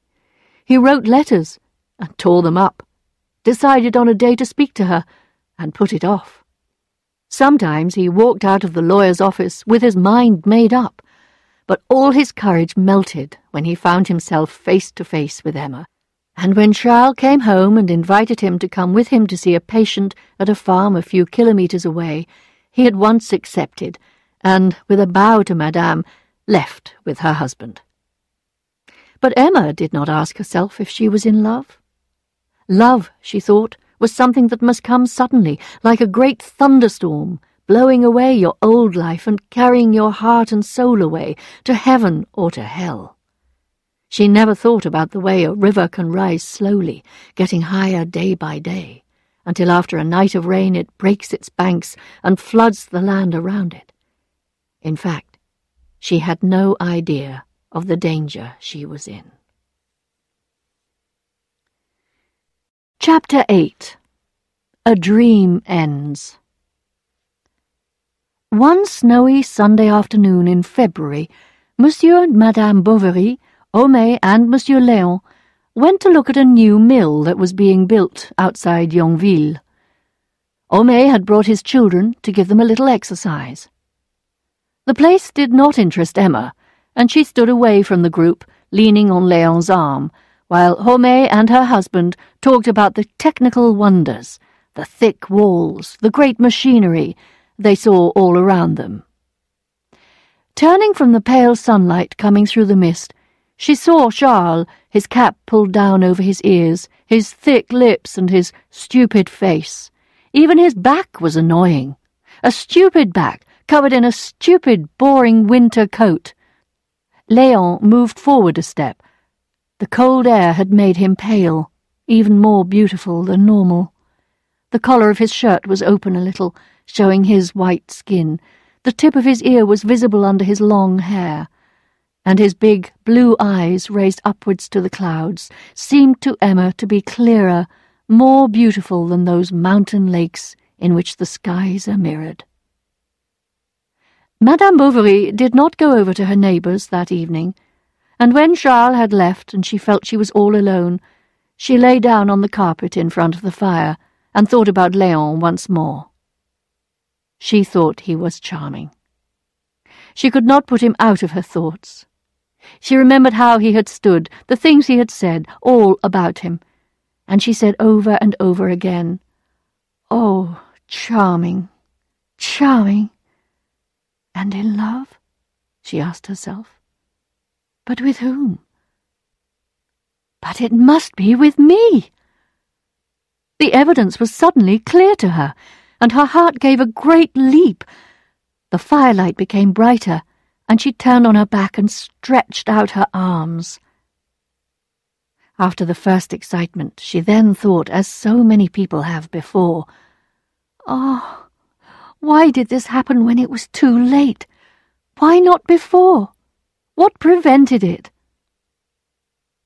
It was midnight when Charles got back. She pretended she had just woken up, and, as he made a noise undressing, she complained of having a headache. Then she asked what sort of an evening it had been. "Monsieur Léon," he said, "went to bed early." She could not help smiling. When she turned over to go to sleep, her heart was filled with a new happiness. Next day, however, she could not settle to her work in the house. She was happy, but still could not take pleasure in the things she usually liked to do.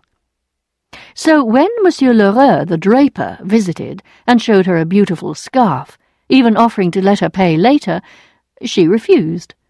And when Léon visited her in the afternoon, all she could do was to talk about her husband. The same sort of thing went on for days. Her manner and conversation changed completely. She became interested in housekeeping, started going to church again regularly, and stopped the cook stealing the sugar. She even took her little daughter Berthe away from the wet nurse and showed her to all her visitors. She told everyone she loved children. There was such a joy and comfort, she said, as she kissed the child and held her close to her. When Charles got home, he would find his chair ready by the fire. His clothes were brushed and cleaned, the buttons were always on his shirts, and his shirts were folded carefully after they had been ironed. When Léon saw him at the fireside after dinner, with his hands on his stomach, his cheeks red from the meat and wine, the child crawling around on the carpet, and this elegant woman who would lean over and kiss him over the back of the chair, he would say to himself, "What a fool I am to imagine I could make her care for me." And as each day passed, Emma became thinner and paler. She was so sad and so calm, so gentle, and at the same time so distant that you felt a sort of icy charm when you were with her. This charm changed the attitudes of her neighbours. They no longer saw her as the outsider who did not know how to behave properly. "She's a wonderful woman," said the pharmacist, and the married women of Yonville admired her for her good management, the patients for her pleasant manners, the poor for her charity. But beneath her calm, Emma was in a state of desire and anger and hatred. Her plain, simple dress hid a heart that was breaking, and she could tell no one, no one. She was in love with Léon, but she did not want to see him. Her heart beat faster when she heard him coming, and then, when he was there, the excitement went away and was replaced by a feeling of fear and sadness. She did not know what to do. What made it harder to bear was that Charles had no understanding of what she was going through, and she began to hate him for his lack of feeling. She would have liked Charles to beat her, so that she could have a reason for hating him. She was torn between a love she could not admit to and a hatred she could not show.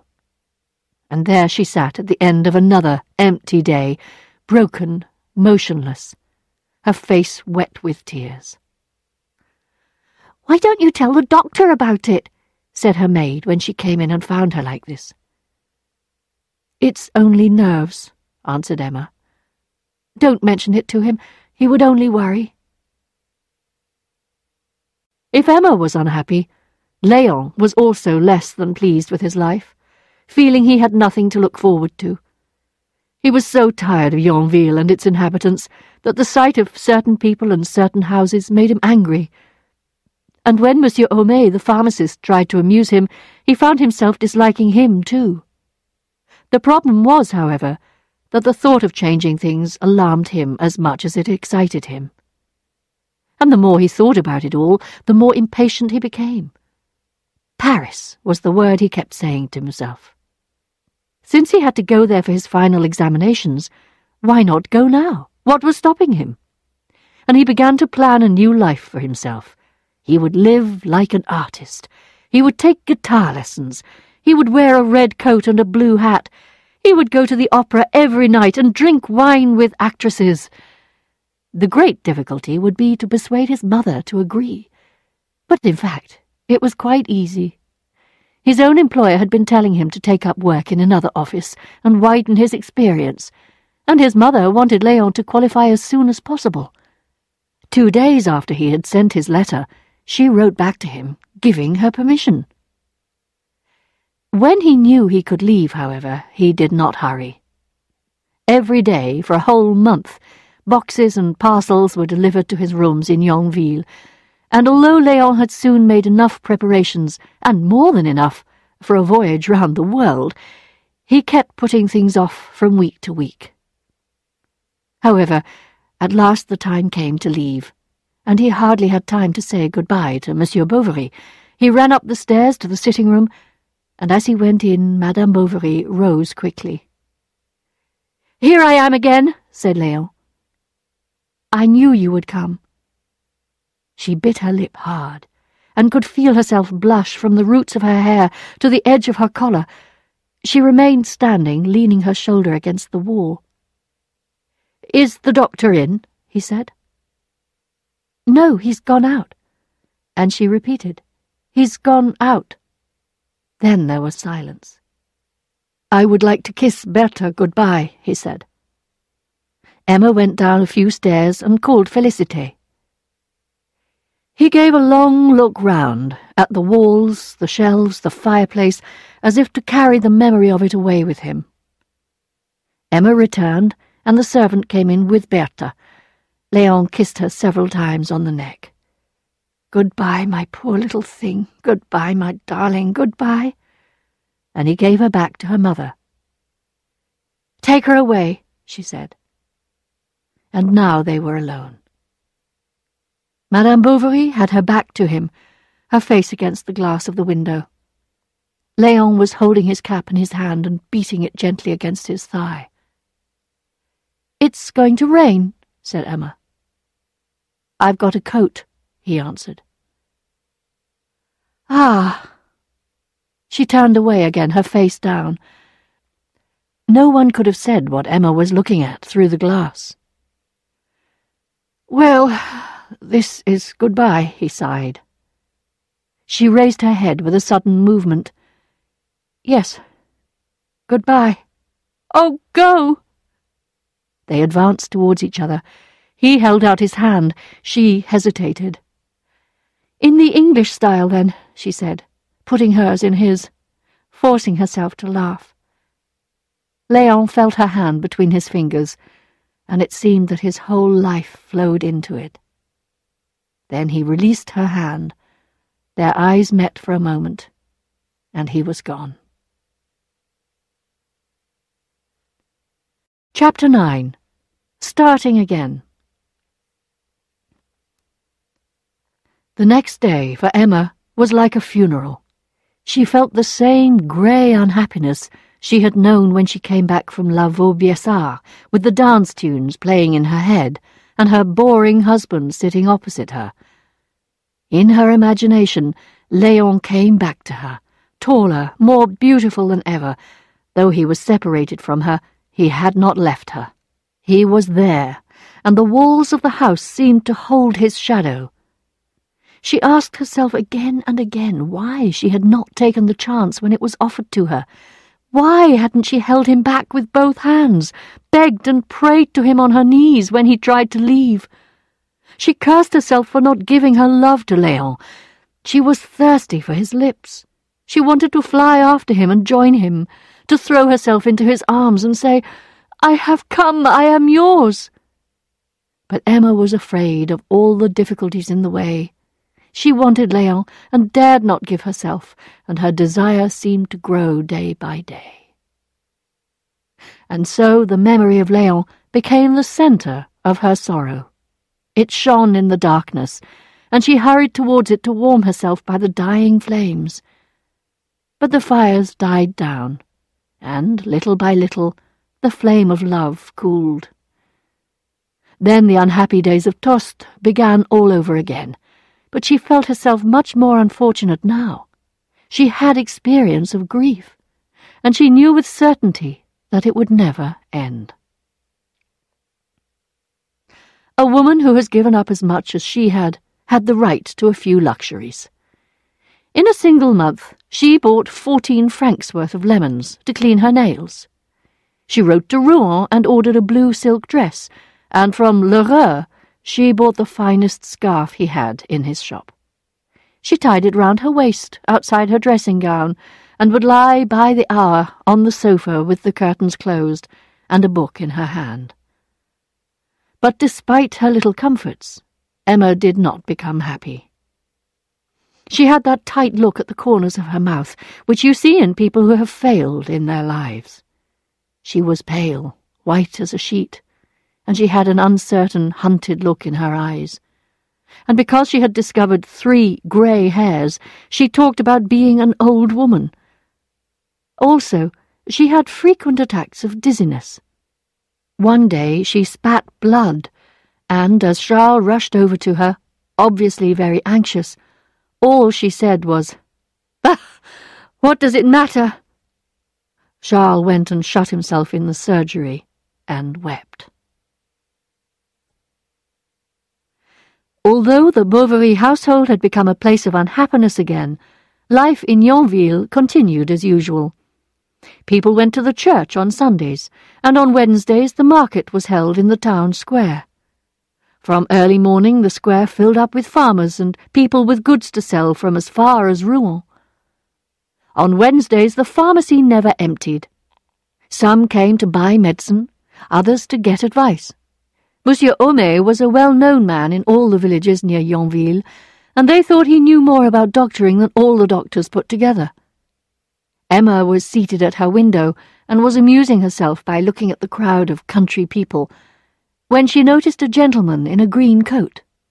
He was wearing yellow gloves and heavy, highly polished brown leather boots, and was making his way towards the doctor's house, followed by a farm worker. "Can I see the doctor?" he asked the maid. "Tell him Monsieur Rodolphe Boulanger of La Huchette is here." Charles came into the room, and Monsieur Boulanger presented his man, who said he wanted to be bled to cure his dizziness. So Bovary told them to bring him a bandage and a basin, and asked the maid to hold it. "Don't be afraid," he said, turning to the farm worker, who had gone as white as a sheet. "Not me, sir," he replied, and he stuck out a great arm for Charles to cut, and out shot the blood. "Hold the bowl nearer," cried Charles. "Look," said the worker. "You'd think it was a little fountain. My blood's red enough. You'd say that was a good sign now, wouldn't you?" Sometimes they feel nothing to start with. Then faintness begins, especially with big, strong people like this man here, said Charles to Monsieur Boulanger. Hearing this, the man gave a sudden movement and fell back into the chair. "I knew it," said Bovary, putting his finger on the vein. But now the bowl of blood was beginning to shake in the maid's hands, and she also turned pale. "Emma! Quick! I want you!" shouted Charles. She ran down the stairs. "Get me some vinegar," he said. "Good Lord, 2 of them at once!"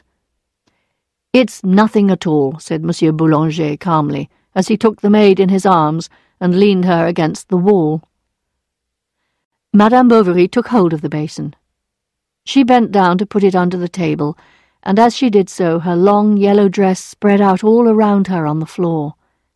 Then, as she stretched out her arm, she swayed a little, and the cloth moved with her, following the shape of the body beneath it. After a moment she went to fetch a jug of water, and she was putting some pieces of sugar in it when the pharmacist arrived to see what was happening. When things had become calmer, they began to talk about fainting attacks. Madame Bovary said she had never had one herself. "That's unusual for a woman," commented Monsieur Boulanger. "But there are some sensitive people around. I have seen soldiers faint at the sound of the big guns being prepared." Emma listened to him with admiration in her eyes. "Anyway, my man's fainting has given me the pleasure of meeting Madame," he added, looking at Emma as he spoke. He put down 3 francs on the corner of the table, bowed, and departed. He was soon on the other side of the river, on the road back to La Huchette, and from the bedroom window Emma could see him slowing down from time to time, like someone lost in thought. "Pretty little woman, this doctor's wife. Very pretty indeed. Lovely teeth, dark eyes, neat foot. She could be a Parisian. Where did she come from? And where did our fat country doctor pick her up?" Monsieur Rodolphe Boulanger was a man of 34, hard-hearted, but clever. He had plenty of experience with women, and knew how to get on with them.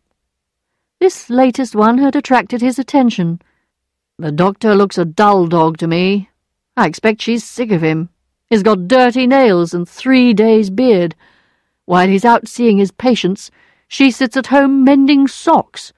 And she's sick to death of it. Wants to live in town, go to a dance every night. Poor little woman. She's dying for love. A word or 2 about hearts and flowers and she'd be at your feet. But getting rid of her afterwards, that's where the trouble would come in." There was no one around, and the only sounds Rodolphe heard were the grass brushing against his boots and the cry of the insects in the fields. Once more he imagined Emma, dressed as he had seen her, and he started to undress her in his mind. "Oh, I'll have her," he cried, striking out at the earth with his stick. 2 weeks later, it was the day of the famous Yonville Agricultural Show, the most important event of the year. On the morning of the great day, the inhabitants were all out on their doorsteps discussing the arrangements. The front of the town hall had been decorated, a tent had been put up for the lunch, and the whole town was alive with activity. The crowd poured into the high street from both ends of the village. What caused the greatest admiration were 2 tall poles covered with tiny lamps, standing beside the platform where the most important guests would sit. Madame Lefrançois, the landlady of the Lion d'Or, and Monsieur Homais, the pharmacist, stood on the steps of the hotel, watching the growing crowd and the men going in and out of the Café de France, the main competition to the Lion d'Or. "Well, that won't last much longer," she said. "1 more week, and that will be the end of it." Homais looked at her in surprise. She walked down her 3 steps. "What?" she said, speaking into his ear. "Didn't you know? They're going to have to close down and move this week. It's Lheureux that's making them do it. He's got them so deep into debt." And Madame Lefrançois began to tell Monsieur Homais how the draper had lent the owners of the Café de France more money than they could ever pay back, and now they were having to sell everything. "Look," she said. "There he is, Lheureux, over there in the market. Look, he's bowing to Madame Bovary. Do look. She's got a green hat on. Do you see her? She's leaning on Monsieur Boulanger's arm." "Madame Bovary," said Homais. Oh, I must go over and say how do you do to her. She might like to have a seat on the platform. Rodolphe saw him coming and walked more quickly, but then, as Madame Bovary was getting out of breath, he slowed down. I wanted to avoid that fool. You know, that chemist fellow, he said to her with a laugh.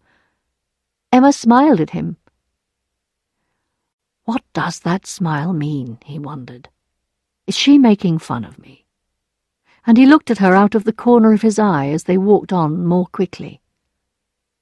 When they reached the corner, Rodolphe, instead of going right into the square, suddenly turned down a side path, dragging Emma with him. Good evening, Monsieur Lheureux, he called out. See you later. You did that very well, said Emma, laughing. Why should I let these people bother me, and today of all days when I have the luck to be with you? Emma blushed. He did not finish his sentence. Then he remarked on the fine weather, and said how nice it was to walk on the grass where small yellow flowers had sprung up. Look, he said, young girls in love use these to see if they are loved. Suppose I picked one of these. What do you think it would tell me? Are you in love? She said, with a little cough. Ah, who knows? Answered Rodolphe. The market square and the fields around continued to fill up with people. The judging was now going on, and the farmers, lined up one after another, were all crowding into a ring. There were the farm animals in a long, irregular line. Among the sleepy pigs and cows, bare-armed men were holding on to great male horses, which pulled with all their strength in the direction of the females. These stood quite still, holding their heads down, while their young rested in their shadows. By now Emma and Monsieur Boulanger had come round to the field. They discussed the people they saw, how Paris was so much more interesting than a place like Yonville, and they laughed at the fashions of the farmers' wives.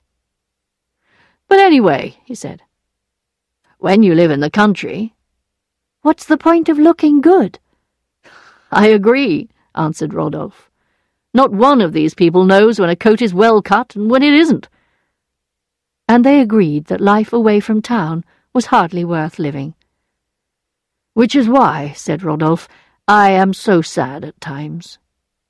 You? She broke in with amazement. I thought you had nothing to worry about. Ah, yes, it seems so, but we cannot always show the world who we really are, our true selves. Whenever I look at a cemetery by moonlight, I ask myself if I wouldn't be happier lying there asleep with the rest of them. But what about your friends? You don't think of them? My friends? What friends? What friends have I got? Who cares about me? So they walked on, arm in arm, ignoring the arrival of the guests of honour, Emma leaning against this strong man with such pain in his heart. As the crowd gathered to hear the speeches, Rodolphe, accompanied by Madame Bovary, went up onto the first floor of the town hall into the empty council meeting room. He fetched 2 chairs, and bringing them close up to the window, they sat down side by side. As soon as the speeches began, people quietened down a little, and Emma leaned forward to see better. I'd better get a bit farther back, said Rodolphe. Why? asked Emma. They might see me from down below, and then I would have to give explanations for at least a fortnight, and with my reputation— Oh, you're making yourself sound much worse than you are, said Emma. No, it's horrible, I tell you. The voice of the next speaker went on like an angry insect in the hot sun. But, added Rodolphe, the world may be right. What do you mean? She asked. Well, he said, don't you know that there are some people who are never at peace? People who desire dreams and action, the wildest pleasures, but after passion comes regret. She looked at him as if he were a traveller who has journeyed through strange and far-off lands. We poor women, we never have such good reasons for regret, she said. Ah, but to behave as badly as I have, does not make you any happier. But does one ever find happiness? Yes, one day, he replied. The speaker continued to praise the farmers, their animals, and their rich fields. Some listened, and some began to sleep in their seats, heads falling forward in the summer heat. Yes, said Rodolphe. You don't have to think about it. One day you meet someone, and the horizon opens up in front of you. There are no more questions. It's as if you have already met one another in your dreams. Here he looked at Emma. There in front of you is the jewel you have been looking for. There, before your eyes. Nevertheless, you dare not believe it. You cannot see clearly. It is as if you had just stepped out of the darkness into the light. And as he said this, Rodolphe passed his hand over his face. Then he let it fall on Emma's, who took hers away. Still the speaker read on, praising those who did their duty on the land. Ah, there he goes again, said Rodolphe. Duty, duty, always duty. I'm sick to death of the word. We must follow our hearts. That is our true duty. Yes, but, said Madame Bovary, don't you also think we must follow the laws of society? Ah, but there are two laws, he replied. There is the little, unimportant, man-made law, always changing, made by fools like that one down there. And there is the other, which never changes, and is all around us, like the countryside and the blue heavens that give us light. The whole square was now crowded with people. They could be seen leaning on their elbows at every window, others standing at their doors. In spite of the silence, the speaker's voice was lost in the air. It rose in broken phrases, interrupted here and there by the sound of chairs on the stones. Rodolphe had moved nearer to Emma, and said to her in a low voice, speaking rapidly, Don't society's demands disgust you? The best feelings, the purest thoughts are attacked, controlled, and if at last two souls do meet, they cannot unite. They will try, they will call out to each other, but sooner or later, in 6 months, 10 years, they will come together. They will love. They are born for each other. Lifting his face towards Emma, he looked closely at her. She noticed in his eyes small golden lines coming from the dark centre. She smelt the perfume on his hair, and she half closed her eyes to breathe it in. She took off her gloves, she wiped her hands, then tried to cool her face with her handkerchief. Through the sound of her blood beating in her ears, she heard the sound of the crowd and the voice of the speaker telling them to work harder, to be good citizens. Now Rodolphe took her hand, and she did not take it away. As the names of the prize winners in the show were read out below, he told her he had never loved anyone before her, and he would love her for the rest of his life. He pressed her hand and felt its warmth and life, like a bird held for a moment, perhaps trying to escape, perhaps responding. "Oh, thank you," he cried. "You do not reject me. How sweet you are. You know that I am yours." Suddenly the wind rose, shaking the curtains and causing the peasant women in the square to hold on to the wings of their white hats. The speaker began to speak more quickly, more enthusiastically, but neither Rodolphe nor Emma were listening. They sat and looked into each other's eyes. Their lips were dry, their bodies full of desire, and Emma no longer felt a need to resist. Down in the square the speakers continued, the prizes were given. The celebrations would be over soon. Madame Bovary took Rodolphe's arm, and he walked with her back to her house. They said goodbye at her front door, after which he went and walked in the fields near the river. Chapter 10. Presents for a Lover. 6 weeks went by, and Rodolphe did not contact Emma. "I must not go back too soon," he had said to himself. "It would be a mistake." The week after the show he went off shooting. When the hunting was over, he wondered if he had left it too long, but then he thought to himself, if she loved me from the first day, by now she will love me even more. I will let her wait.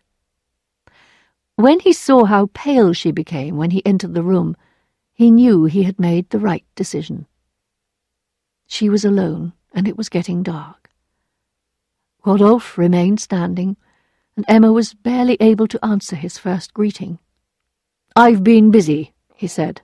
"I haven't been well." "Nothing serious?" she asked quickly. "Oh, well, no," said Rodolphe, sitting down. "I didn't want to come here again." "Why?" "Can't you guess?" He looked at her again, but with such a look of love that she lowered her eyes with a blush. "Emma," he began again. "Sir," she cried, moving back a little. "Ah, you see perfectly well now that I was right not to return," he said sadly. "But I have been thinking of you, thinking and thinking till I've become almost mad. Ah, forgive me. I'll go away, far away, and you will never hear of me again. But today, somehow, it seemed that something, I don't know what, made me come to you. Who can help falling in love with someone who is so beautiful, so charming?" It was the first time in her life Emma had heard such words. She turned towards him with tears in her eyes. "Oh, how kind you are," she said. "No," he said. "I love you, that's all. You know I do, don't you? Tell me you know it. Just one word, one little word." And Rodolphe began to go down on his knees. But there was a noise of someone moving around in the kitchen, and he noticed that the door was not closed. "It would be so kind of you," he said, getting up, "if you could let me see your house. It's such a charming place." Madame Bovary said she would be happy to do this, and they were just getting up when Charles came in. "Good morning, doctor," said Rodolphe. "Madame," he continued, "was talking to me about her health. I was saying that a little horse-riding might be a good thing."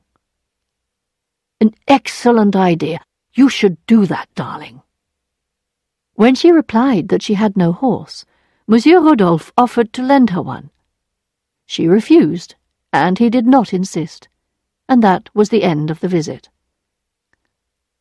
"Why didn't you accept Monsieur Boulanger's offer?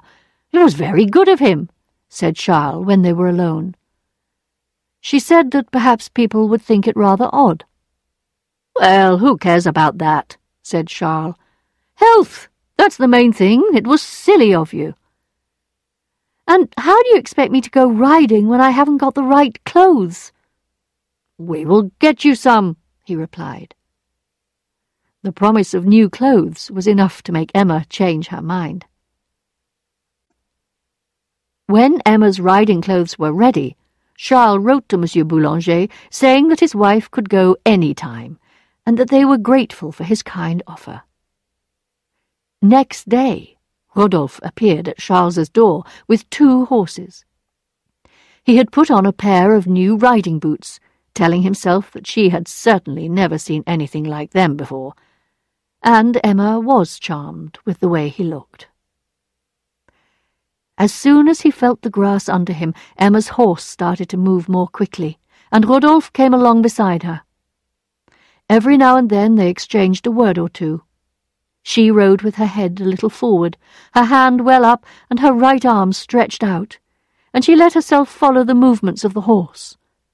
They rode on like this for 15 or 20 minutes until, at the top of a small hill, the horses stopped. It was early in October, and a thin mist was spread over the land.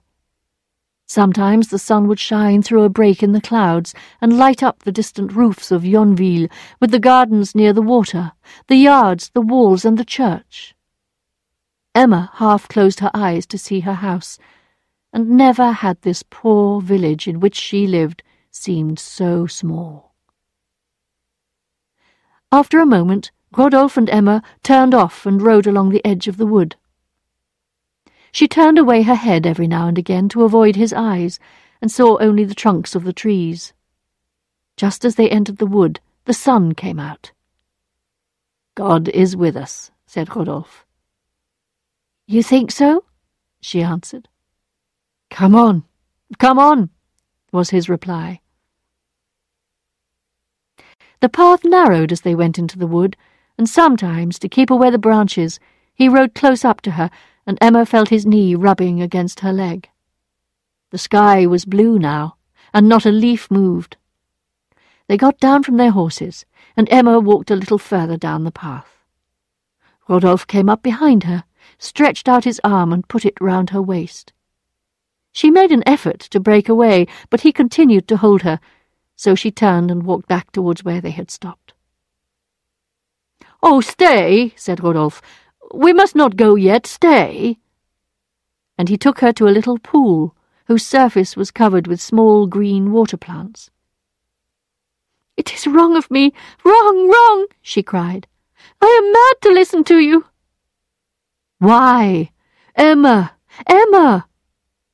"Oh, Rodolphe!" she cried, dropping her head against his shoulder.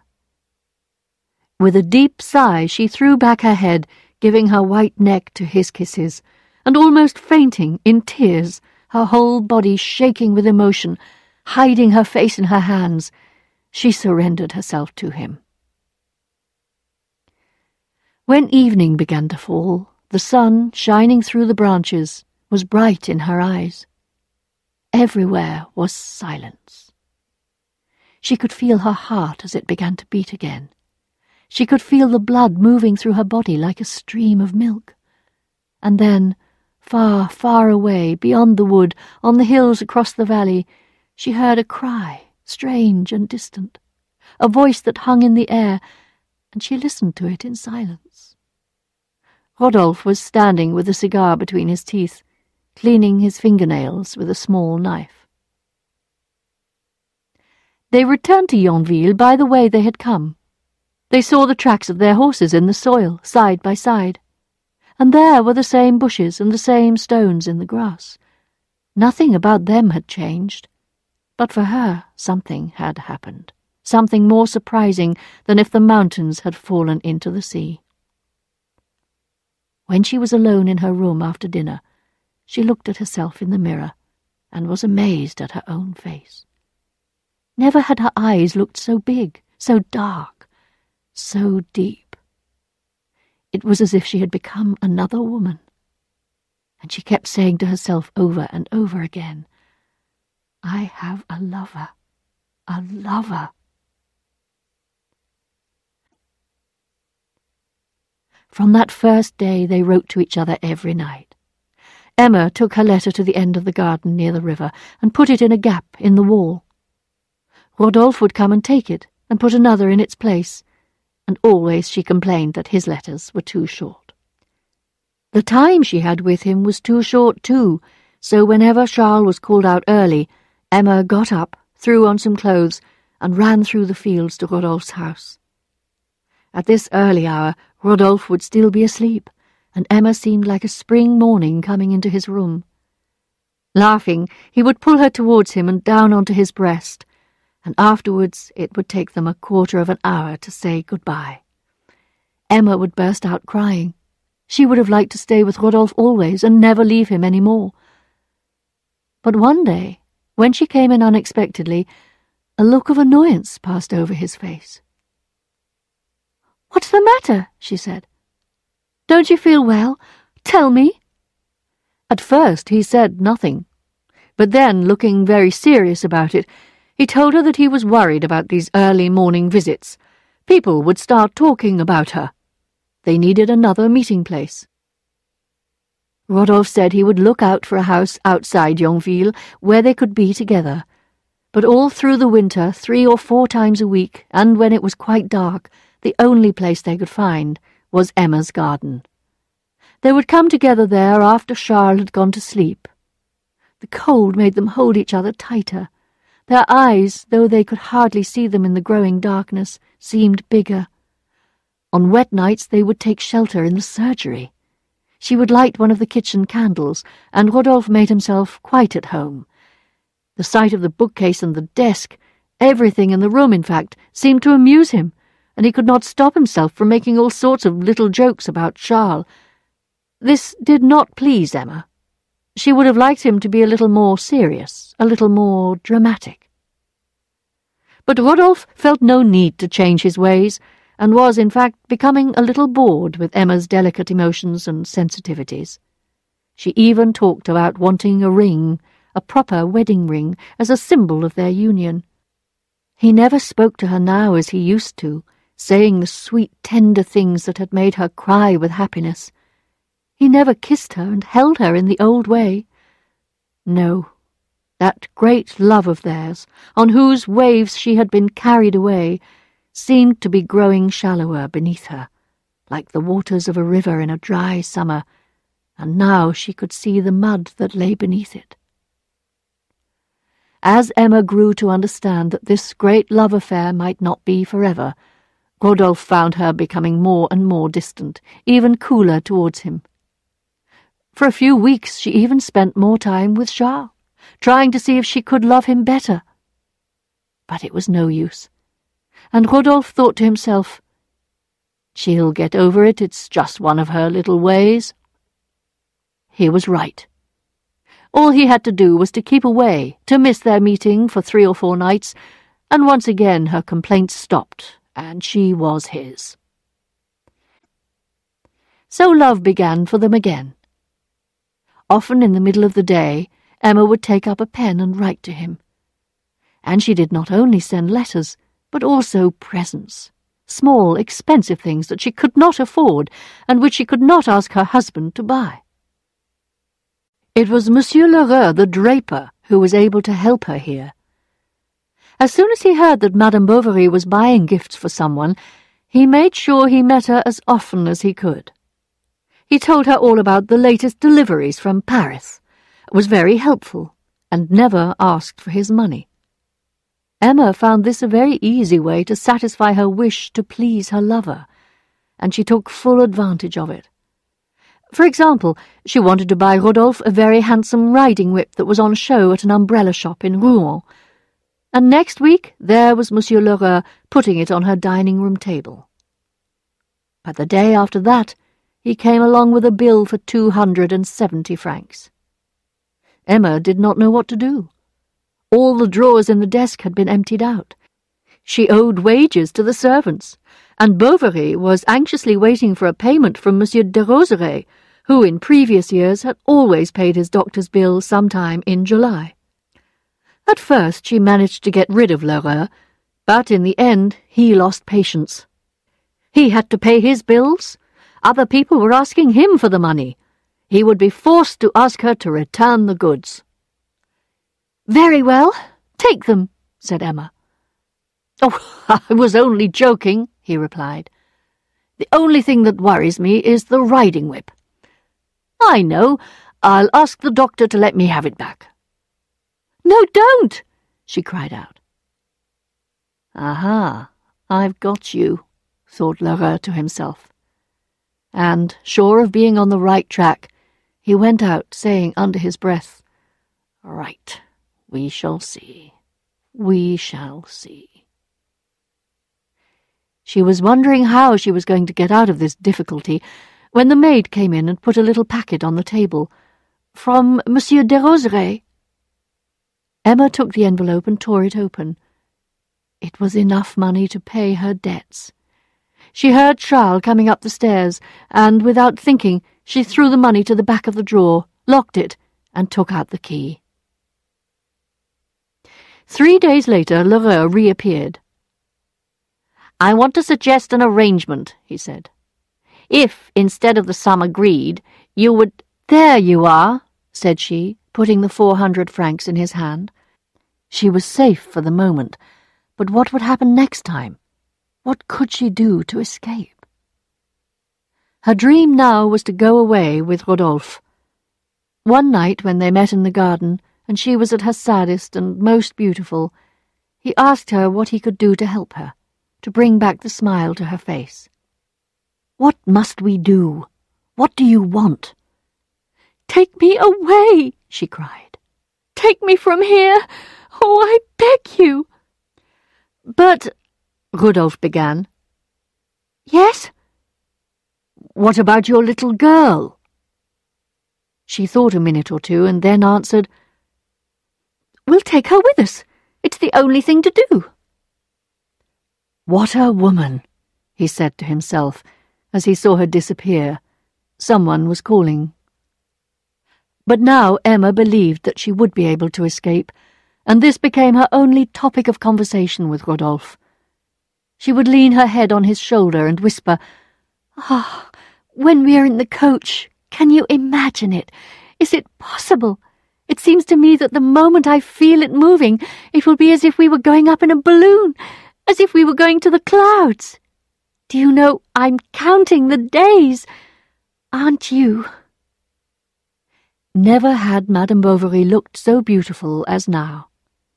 Charles thought her as delicious as on the day she became his bride. When he came home late at night, he did not dare to wake her. The night lamp threw a ring of light on the ceiling as she lay sleeping beside her daughter. Charles would stand and look at them, dreaming of the future, of his beautiful wife and his growing child. But he was not in Emma's dreams.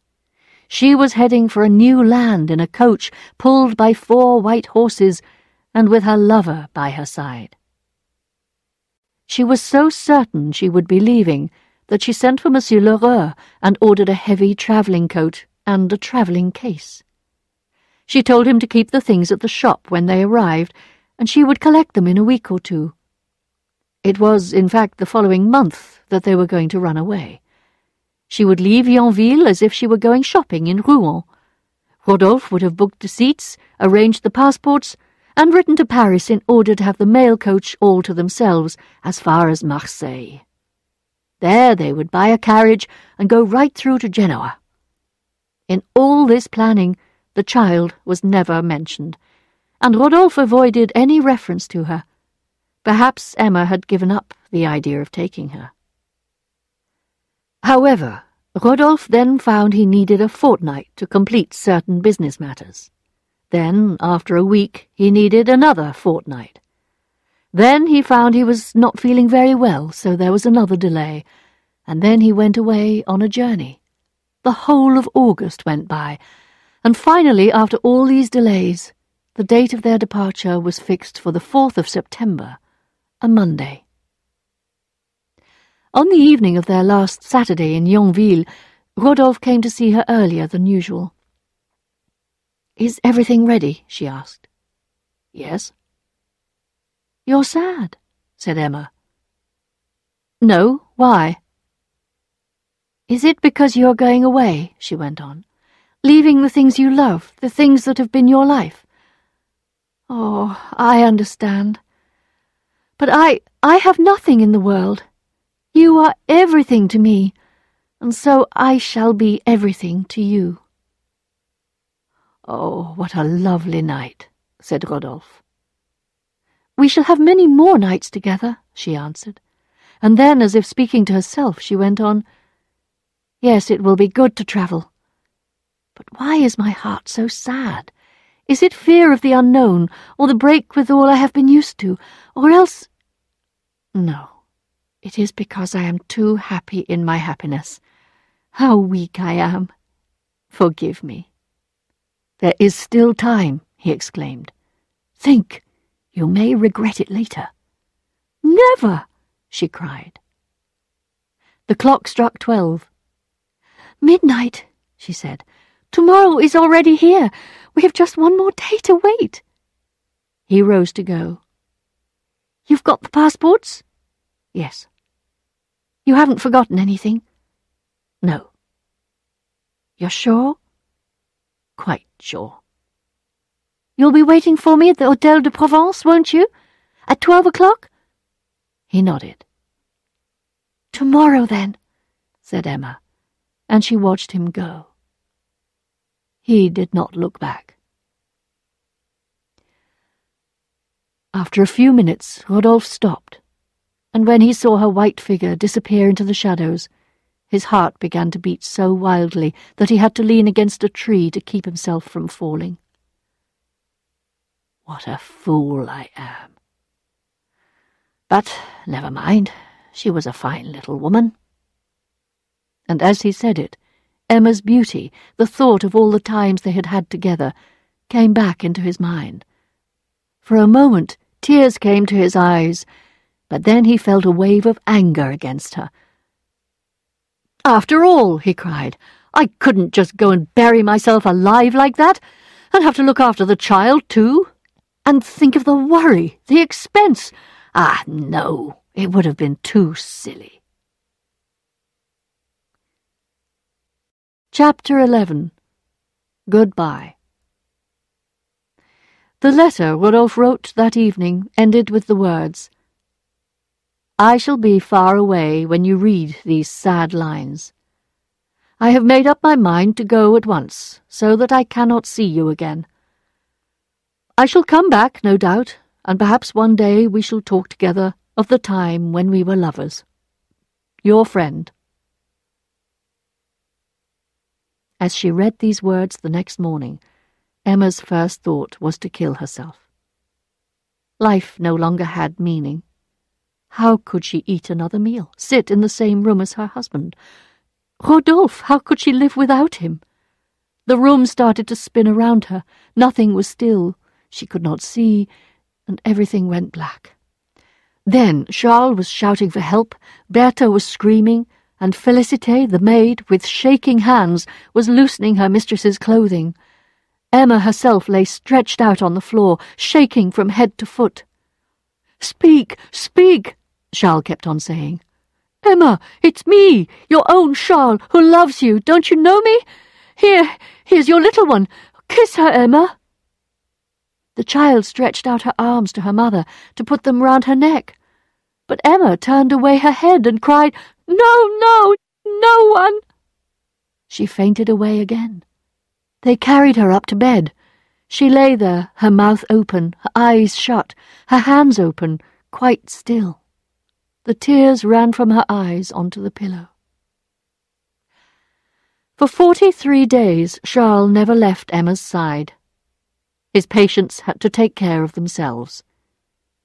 He called in Monsieur Canivet in consultation. He sent to Rouen for Dr. Larivière, his old master. He was desperate. What scared him most was Emma's depressed condition. She did not speak, took no notice of anything, and did not even seem to suffer, as if her soul and body were both resting after the shock through which they had passed. About halfway through October, she was able to sit up in bed, supported by pillows. Charles cried when he saw her eating her first piece of bread and jam. She began to recover her strength and got up for an hour or two in the afternoons, and one day, when she was feeling much better, he persuaded her to walk a little in the garden, leaning on his arm. So they went, arm in arm, to the bottom of the garden and its low wall. Slowly she looked up, and, shading her eyes with her hand, she looked away, far, far away into the distance. But there was nothing on the skyline, except the smoke of burning grass on the hills. She turned back to look into the garden, and remembered Rodolphe, remembered their nights of love in this place, and fell back into Charles's arms, seeing nothing. That night she was as ill as before, though this time her condition was more complicated. First it was her heart that troubled her, then her chest or her head, then she had attacks of vomiting, which Charles thought might be the early signs of cancer. And on top of all this trouble, the poor man was worried about money. First, he did not know how he was going to pay Monsieur Homais for all the medicines he had had from him, and the bills kept pouring in. Monsieur Lheureux, the draper, was especially difficult. In fact, when Emma's illness was at its worst, Lheureux, taking advantage of the situation, had rushed over with the coat, the travelling bag, 2 travelling boxes instead of 1, and other unordered items as well. Charles, of course, said he had no use for them, but it was no good. The goods had been ordered, and the draper was not going to take them back. In the end, Bovary found himself signing a document promising to pay in 6 months, and then borrowing another 1,000 francs. So Charles's problems worsened, while Lheureux was delighted to have both husband and wife in his debt. He saw it as a good investment. Charles often wondered how he was going to pay all this money back next year. He thought and thought. Maybe he should ask his father for help, or sell something. But his father would not listen, and he had nothing to sell. And then the whole situation began to look so black that he hurriedly pushed it out of his mind. The winter was a hard one, and Emma took longer to recover this time. When the weather was fine, they pushed her chair up to the window so that she could look out on the square. She had now taken a violent dislike to the garden, and the curtains on that side were always closed. Now she passed her time reading religious texts which the priest brought for her, and Rodolphe was pushed back into a hidden place in her heart. And although her recovery continued, she was so much changed that she even enjoyed the company of the respectable married women of Yonville. When the spring came, she had the whole garden torn up from end to end. Her old energy had begun to return as her health improved, and although Monsieur Bournisien, the priest, still continued to visit her every day, she went to church less often. She began to enjoy time spent out of doors, looking over the new garden, even sitting outside with Charles and Monsieur Homais in the warmer evenings. It was on one of these evenings, as Monsieur Homais talked about the pleasures one could gain from literature and music, that the idea of going to see Lucia di Lammermoor at the theatre in Rouen was raised. Emma was against the idea at first, but Charles felt that the change would do her good, and he wanted to give her a little pleasure, despite his debts and their other worries. So Monsieur and Madame Bovary drove into Rouen on the Friday coach and got down at the Hôtel de la Croix-Rouge in the Place Beauvoisine. Leaving Emma at the hotel, Charles at once went out to buy tickets for the theatre. Chapter 12. A Visit to the Theatre.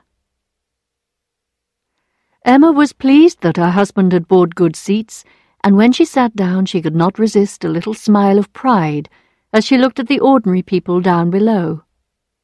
Soon the candles were being lit, the musicians were taking their places, and the opera was starting. When they began to play, she lost herself in the music, her eyes almost blinded by the richness of the colours, the beauty of the singers. And their voices, their beautiful bodies dressed in the finest clothes you could imagine, their noble emotions, it was too much. Poor Charles, however, could understand none of it. "Why is he so unkind to her?" he whispered. "But he isn't," she answered. "He's her lover." Emma tried to explain as well as she could, but he confessed that he could not follow the story because all this music stopped him from hearing the words. "What does it matter?" said Emma. "Be quiet." "Well, you see," he answered, leaning over on her shoulder, "I like to understand things. You know I always do." "Oh, please be quiet," she cried impatiently. So Charles sat in silence while Emma became more and more involved in the story of the tragic heroine, a story which made her think about her own life. As the singer came to the front of the stage, supported by her women, white flowers in her hair and as pale as death, Emma began dreaming of her own marriage. She saw herself back again on the little footpath when she and her father were making their way to the church. Why had she not fought against her father, as Lucia had done? Instead, she had been happy and light-hearted, never realizing how she was throwing herself away. The curtain fell at the end of the first act. Emma wanted to go out. The corridors were crowded with people, and she sank back in her seat, feeling as if she could not breathe. Charles thought she was going to faint and rushed off to the bar to get her a glass of water. When he returned with the water, he also brought the news that he had seen Monsieur Léon. Léon? The man himself. He's coming round in a minute to see you. And before these words were out of his mouth, the ex-clerk from Yonville came and sat beside her. He put out his hand, and Madame Bovary gave him hers, mechanically, as if obeying some force of attraction she could not resist. She had not felt this hand since that spring evening when the rain was falling on the green leaves, and they said goodbye standing beside the window. "Oh, how do you do? Imagine it! You here!" They could not talk now, as the opera had begun again, but from that moment she stopped listening. Everything seemed to be taking place far away, like the sound of music from a distant room. As soon as the opera had finished, all three of them went and sat in the open air, outside a café. They began by talking about her illness, Emma interrupting Charles every now and then for fear, she said, of boring Monsieur Léon. Then Léon told them how he was going to spend 2 years in a lawyer's office here in Rouen. He said that he needed the experience as the work in Normandy was very different from the kind of thing he had been doing in Paris. People coming away from the theatre passed along in front of them on the pavement, some still singing the tunes from the opera. Although Léon had not been impressed by the leading male singer, Charles, who had begun to understand things better towards the end of the show, had appreciated his voice and said he would love to hear him again. "Oh, well," said Léon, "he'll be giving another performance soon." But Charles replied that they were going home in the morning. "Unless you'd like to stay a little longer by yourself," he added, turning to his wife. When Léon saw that there was a chance Emma might be able to stay, he began to praise the singer, and Charles became even more certain that she must stay in Rouen for an extra night. "You can come back on Sunday. It's silly of you not to stay if you feel it's doing you even the slightest bit of good." And so it was arranged that Charles would return to Yonville in the morning, and Léon would go to the opera with Madame Bovary on the following evening. Since leaving Yonville, Léon had not forgotten Emma. In Paris he had worked at his studies, and had not had the wild time he had imagined. It had been a happy but unexciting period, and he had sometimes dreamed of the love that might have been between them. Seeing her again after 3 long years, all his hopes returned. This time he thought he really would have to bring things to a conclusion. He was less shy now, more sure of himself, and after his time in Paris he felt quite confident that he could have his way with this country doctor's wife. He would not have been brave enough to make the attempt in Paris, but away from the capital he had the courage. When they met the following afternoon, he did his best to make himself interesting to her. He talked, therefore, about how unhappy he had been since he left Yonville, and how his dreams had been disappointed. "If you only knew," she said, "the dreams that I have dreamed." And tears shone in her beautiful eyes as she raised them to the ceiling.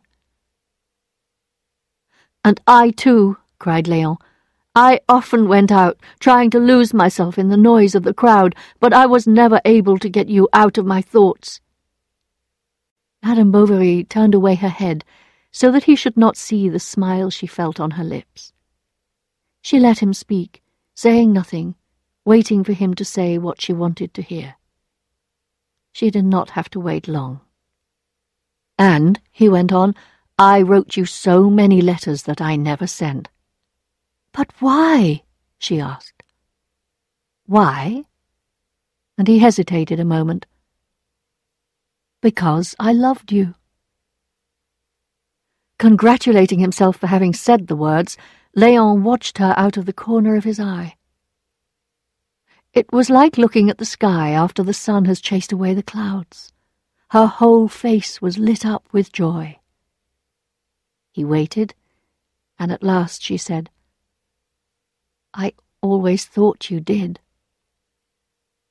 Then they talked about all the things that had happened when he lived in Yonville, They spoke of the flowers in her garden, the dresses she used to wear, the furniture in her bedroom, and of all the things in and around the house. They talked, and before they realized how time had passed, it was 8 o'clock. She rose to light the candles, then she came and sat down again. "Well," said Léon, and he reached out and touched her hand. "What could stop us from beginning all over again now?" "No, my friend," she replied. "I am too old. You are too young. Forget all about me. Others will love you, and you will love them." "Not as I love you," he cried. "What a child you are. We have to be sensible. I mean it." And she did mean it. She intended to keep her distance, to be responsible. She had suffered too much to want to open those wounds again. However, she was not prepared for Léon's shyness. If he had been another Rodolphe, it would have been easy. She could have pushed him away without an effort. But Léon was so beautiful, so full of desire for her. She could see it in his eyes. But so gentle. She did not know what to do.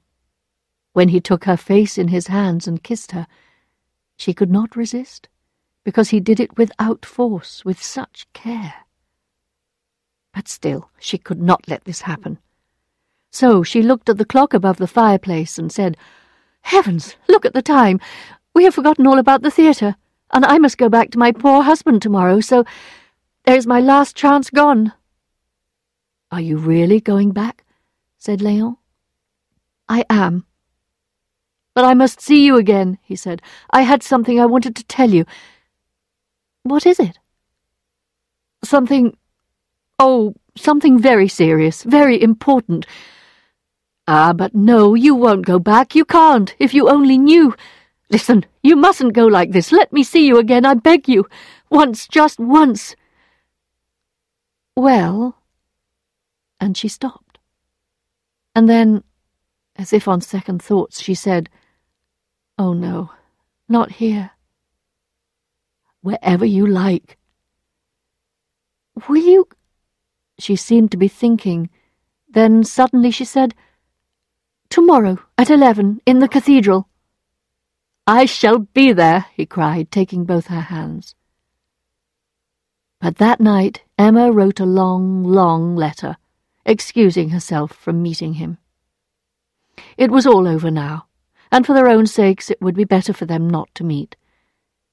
But when the letter was sealed up, she realized she did not know Léon's address. "I will give it to him myself," she said. "He is sure to come." Léon arrived early at the cathedral and had to wait in the cool shadows for what seemed like hours. Suddenly, at around 11 o'clock, there was the sound of silk upon the stones, the shadow of a hat on the wall. It was Emma. Léon rose and went to meet her. Emma was pale, and she was walking quickly. "Read this," she said, holding out a paper. But then, seeming to change her mind, she cried out, "Oh, no, never mind." And she quickly tore away her hand and went out into the sunshine again. She did not know what to do, how to go on. She wanted to be here, to be with him, and at the same time to fly away. Léon followed, feeling that his love was in danger of disappearing like smoke. Wanting to take back control of the situation, which he felt was slipping through his fingers, he decided to hire one of the carriages which were waiting. They could drive away, be together in this private, dark space. They could not go to his room nor to hers, so a carriage, hired for the day, would be their shelter. "Léon, really, I don't know whether I ought. It's not the proper thing to do, you know it isn't." "Why not?" answered the clerk. "It's done in Paris." Emma had no reply to this. "Where to, sir?" said the driver. "Wherever you like," said Léon, pushing Emma inside, and so they set off, first going down to the bridge over the river, then across the main square, past the town hall, and stopping beside a statue. "Keep going," said a voice from inside.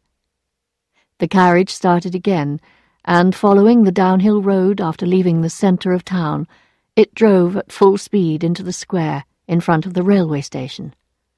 "No, no, straight on!" shouted the voice again. The driver took them out of town, through the big gates, down to the waterside. Along by the river the vehicle went, towards the little town of Oisel. And on went the carriage, with its sweating driver and tired horse. Each time they stopped, the man's voice cried out, "Drive on!" Until at about 6 in the evening the carriage stopped in a side street, and a woman got out. She walked away with her face hidden, looking neither to the right nor to the left. Chapter 13. Love Once More. When she got back to her hotel, Emma was shocked not to find the Yonville coach. The driver had waited 53 minutes, and had at last set off without her. Although there was no strong reason why she should go home, she had promised that she would be back that evening, and she knew Charles would be expecting her. In her heart she was also feeling guilty for her afternoon of love with Léon. Going home this evening was an easy way of making herself feel better about what she had just done. So she threw her things into her bag, paid her bill, hired a small carriage from the hotel, and telling the driver to drive like the wind, managed to catch up with the coach just as it was driving into Quincampoix. She had hardly sunk into her corner when she closed her eyes, and did not open them again till they were at the bottom of the hill. Some way off she recognized her maid, Félicité, who was waiting for her at the entrance to the village. The driver pulled in to the side, and the maid called up to her mistress, "Madame, you must go at once to Monsieur Homais, something very urgent." The village was as quiet as usual, but when she went into Monsieur Homais' house, she found the pharmacist waiting for her, with a serious expression on his face. "Madame, I fear I have bad news for you. Your father-in-law is dead." In fact, Monsieur Bovary Senior had died the previous evening, quite suddenly, just after getting up from dinner. As Charles was anxious that Emma should not be upset, he had asked Monsieur Homais to break the news to her. He had thought it might be less of a shock if it came from someone outside the family. Although Charles's thought was kind, Emma was not in fact greatly upset, and went immediately to her house. When he heard Emma knock, Charles came forward to greet her with open arms and said, with tears in his voice, "Oh, my dear." He bent down to kiss her, but at the touch of his lips the memory of her lover took hold of her, and she passed her hand over her face to hide her look of disgust. Nevertheless, she managed to say, "Yes, I know. He showed her the letter in which his mother told him the news. Emma gave the letter back, and at dinner, out of politeness, pretended to have no appetite. But as he encouraged her, she forced herself to eat, while Charles sat facing her in motionless sorrow. Every now and then he would raise his head and look at her sadly. Once he said, "I wish I could have seen him one more time." She made no answer. Then, realizing that some sort of comment was required of her, she asked, "How old was your father?" 58. "Oh." And that was all. A quarter of an hour afterwards he added, "Poor mother, what will happen to her now?" Emma had no idea, and made a silent gesture. Feeling that her silence was the result of sorrow at the news, Charles made an effort to be more cheerful. "Did you have a good time yesterday?" "Yes," she replied. When the table was cleared, neither Bovary nor Emma moved. As she continued to look at him, she found that she could not pity him. He seemed a weak thing, a poor man in every way. How could she get rid of him? The evening would be endless. Next day, Charles's mother arrived, and the weeping started again. Emma said she had a lot of things to organize, and went out. Charles thought of his father, and he was surprised at feeling so affectionate towards him. He had never thought he loved his father. Madame Bovary Senior also thought of her husband. It was all over now, and even the worst of her days with him were pleasant memories. While the son thought about his lost father, Emma thought that only 48 hours earlier she and Léon were together, with the world shut out, drowning in love, amazed by each other's beauty. She tried to recover the details of that lost day of happiness and pleasure. She would have liked to hear and see nothing new in order not to lose a moment of remembered delight, but she found that her husband's noisy sorrow was driving it all from her memory. The next afternoon, when all three of them were sitting in the garden, they saw Monsieur Lheureux coming through the gate. He had heard of the sad event and had come to visit them. After he had expressed his sorrow at their loss, he said to Charles, "Could I have a word in private with your wife? It's about that matter, you know." Charles blushed to the roots of his hair as he answered, "Ah, yes, of course.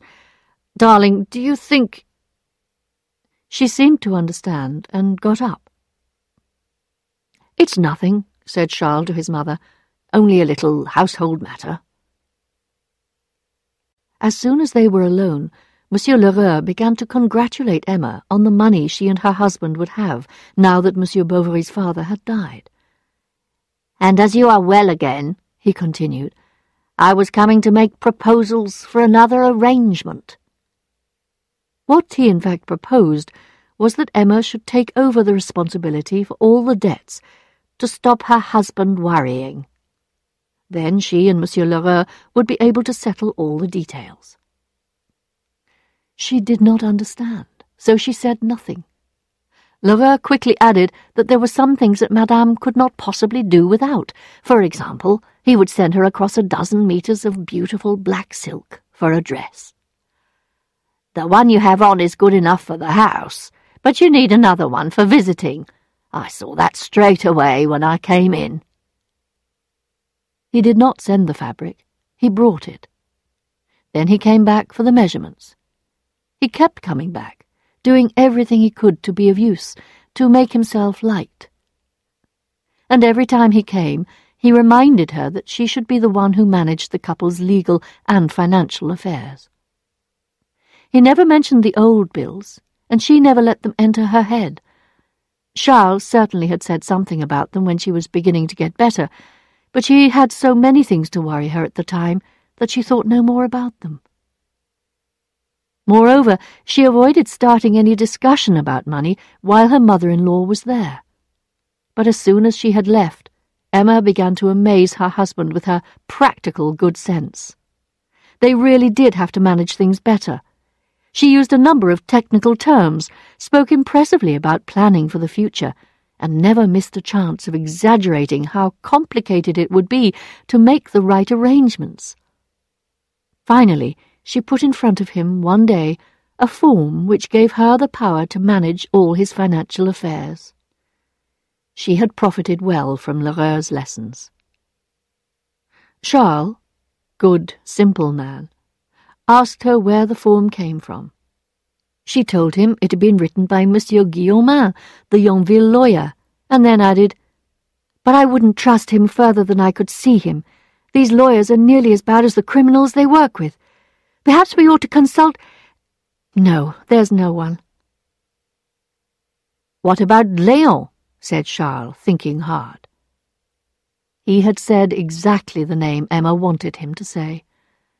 Now she could suggest that it was difficult to explain matters by letter, and she offered to go over to Rouen and speak to him directly. Charles would not hear of troubling her. She insisted.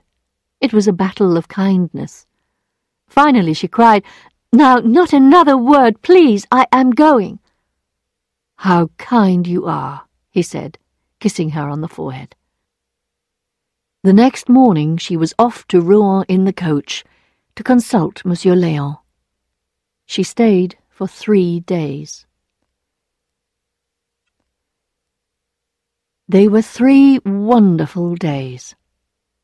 They stayed down near the harbour at the Hôtel de Boulogne, and there they lived, with the curtains closed, the doors locked, the floor covered with flowers, and iced drinks brought up every morning.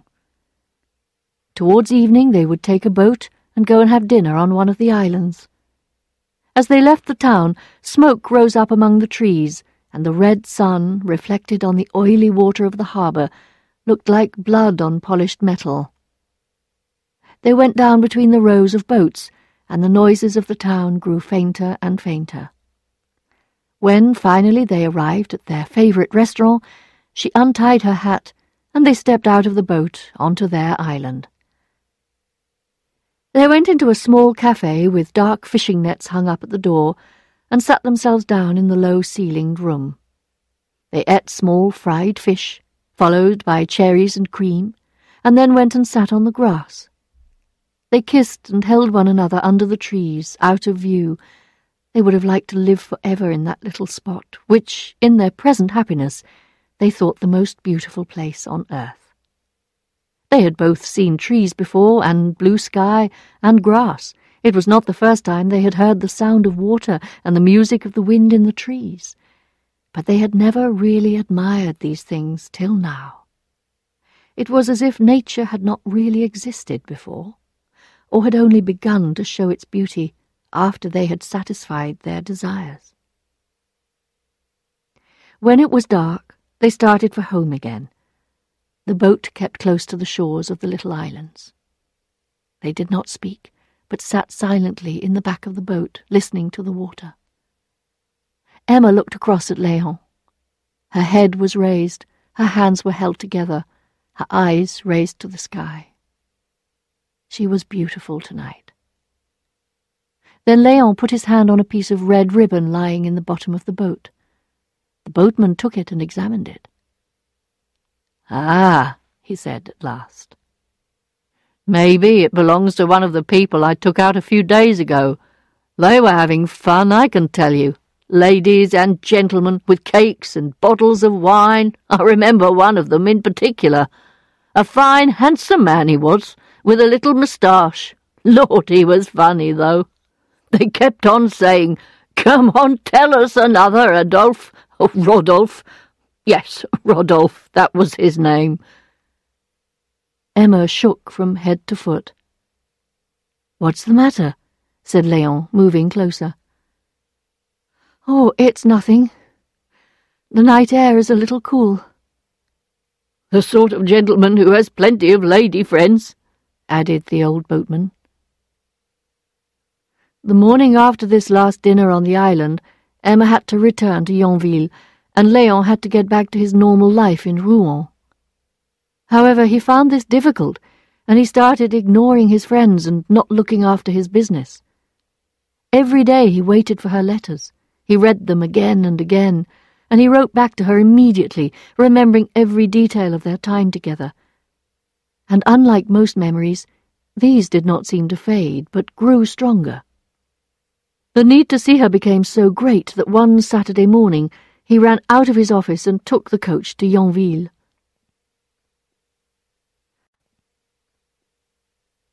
When he came to the top of the hill above the village, and looking down over the valley saw the church tower, he felt like a man who has gone abroad and made his fortune and now returns to visit his native village. He walked down to her house and saw that there was a light in the kitchen. He watched to see if he could catch sight of her shadow behind the curtain, but nothing could be seen. Madame Lefrançois met him and could not believe her eyes. He had dinner in the little dining room, as in the old days, but alone. He then went and knocked at the doctor's door. Madame was upstairs in her bedroom, and did not come down for a quarter of an hour. The doctor appeared delighted to see him, and, to their regret, stayed at home all that day and the next. The only chance to see her alone came very late in the evening, in the lane at the end of the garden, the lane where she used to meet the other one. There was a thunderstorm, and they talked under an umbrella, with lightning flashing all around them. Their separation was becoming impossible to bear. "I would rather be dead," she said, holding him, with tears in her eyes. "Goodbye, goodbye. When shall I see you again?" They turned back for one last kiss, and she promised to find some way of seeing him regularly, at least once a week. She was full of hope. She would soon have some money to play with. In fact, she was soon behaving as if she had all the money in the world.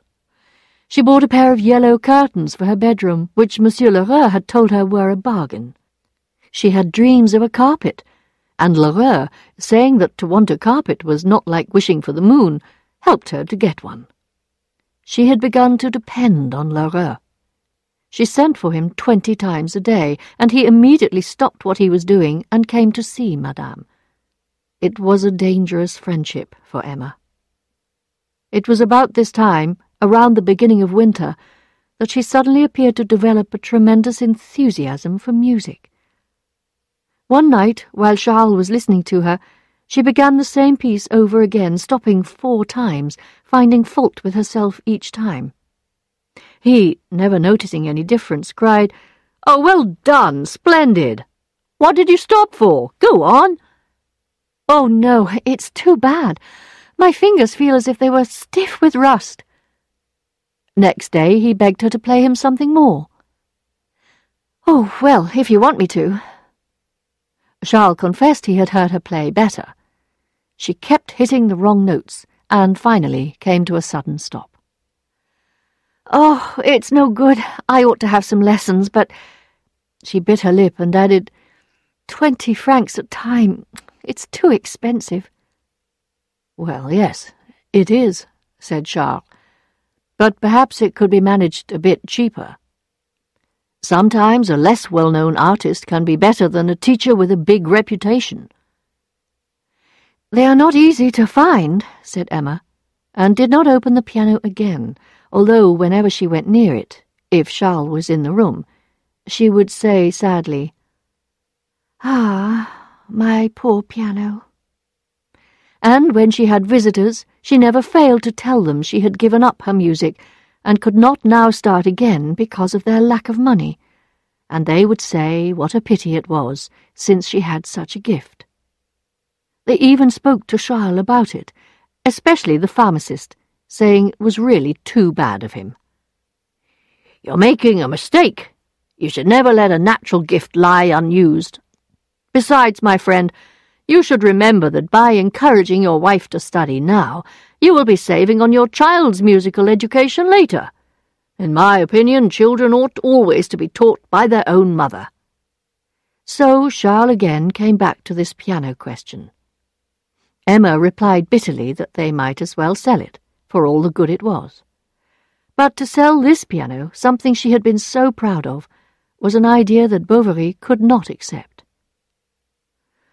"Well," he said, "if you want a lesson now and again, it might be possible." "Yes," she replied, "but it's no good having lessons unless you take them regularly." That was how she managed to get permission from her husband to go to Rouen once a week to see her lover. At the end of a month, everyone said that she had made a lot of progress. Chapter 14. Debts.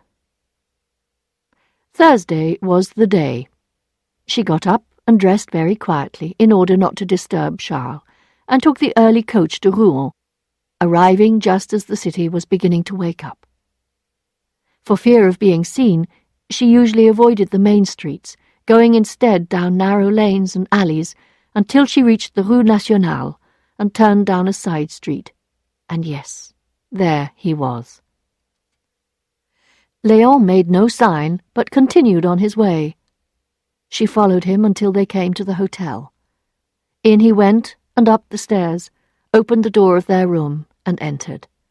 And then how they kissed, and then how they talked. They spoke of all the worries they had had during the week, all the things they had done. But that was all over now, and they looked at each other with little sounds of delight, and words of tenderness and love. The bed was large, with red curtains, and there was nothing so beautiful in the world as her dark head and white skin against the dark red, when, with a shy little gesture, she put her arms together and hid her face in her hands. How they loved this room! They had their lunch by the fire on a little side table. They were so completely involved in each other that it seemed like being in their own home, and they dreamed they would continue to live there always. They talked about our room, and for the first time in his life, Léon tasted the sweetness of female company, a woman's life. He knelt on the ground in front of her, and with his 2 elbows on her knees, looked at her with a smile, leaning his face towards her. And she leaned down to him and whispered, "Oh, don't move, don't speak, look at me. There is something in your eyes so sweet, it does me so much good." And she called him child. "Do you love me, child?" And she hardly heard his reply, so wildly did he press his lips to her mouth. At the end of their day she would say, "Goodbye till Thursday. Thursday." Then suddenly she would seize his head in both her hands, kiss him quickly on the forehead, and crying, "Goodbye," run down the stairs. Charles would be at home and waiting for her, and at last Madame arrived. She hardly looked at her child, and if dinner was late, did not criticize the cook. Often her husband, seeing how pale she was, asked her if she was feeling ill. "No," said Emma. "But," he answered, "you seem so strange tonight." "Oh, no, it's nothing. I'm all right." But her whole life had become a lie, in which her love for Léon lay hidden from the world. Lying became a necessary part of her day, almost a hobby. One day, however, Monsieur Lheureux met her in Rouen as she was coming out of the Hôtel de Boulogne with Léon. It gave her a shock, and she thought he would tell everyone. He was not such a fool. But 3 days later he came into her room, shut the door behind him, and said, "I need some money, and soon." She told him she could not let him have any. Lheureux reminded her how helpful he had always been, and pulled out of his pocket an account of goods not paid for, more than 2,000 francs. She lowered her head. "But if you haven't got cash, you've got property." And he mentioned a farm near Aumale that Charles had inherited from his father. Lheureux knew everything, how big the farm was, how much rent it was worth. "If I were you," he said, "I would pay my debts, and there would still be some money left over." He came back the following week, saying that after a lot of trouble he had found a buyer willing to pay 4,000 francs for the farm. Emma was happier than she had been for months. But Lheureux shook his head and told her how much richer she would be if she let him manage these affairs. Finally, he persuaded her to borrow even more money from him and to sign a series of documents which she did not understand. He told her this would give her more cash now, cash she could use to pay her other debts and buy some of the little things she wanted. Emma, with her mind full of thoughts of Léon and what they could do together, did not even read the papers, but simply signed her name where Lheureux placed his dirty finger. With this money in her hands, she felt she might begin to be free. Freedom, however, was a disappointment. Despite her hopes, she now found Léon less pleased to meet her than before, less in love. Because she had more money in her pocket, she made more demands on him, but his employer was worried about his work, and his friends asked him why they could no longer see him. And the more Emma demanded, the less Léon wanted to give, and while her love, her need continued to grow, so did her anger. In the end, she brought roses for him from Yonville and threw them in his face. So Emma was not happy. Why was there this emptiness in her life? Why did whatever she wanted turn into dust? Everything was a lie. Every smile hid a bored yawn. Every promise hid a curse. To make matters worse, One day a small red-faced man came to the house explaining that he came from a Monsieur Vinsart of Rouen. He politely handed her a paper. It was a bill for 700 francs, signed by her. Lheureux had sold her bills to a moneylender. She sent the servant to fetch him. He was busy and could not come, and the stranger asked what reply he should take to Monsieur Vinsart. "Well," said Emma, "tell him I haven't got it. It will have to be next week. Ask him to wait. Yes, next week, tell him." The man left without another word. Next day at 12 o'clock, a legal document was handed to her, and the sight of the piece of paper with the government stamp on it, and the name Maître Aran, bailiff at Buchy, written on it in big letters, scared her so much that she ran without a moment's delay to Monsieur Lheureux's shop. She found him there, tying up a big parcel. "What can we do for Madame today?" he asked, and he showed Madame upstairs to his little office. "What's the matter?" said Lheureux, seating himself in his big armchair. "Look at that," and she showed him the paper. "Well, what can I do?" This made her more angry than frightened. Hadn't he promised not to sell her bills?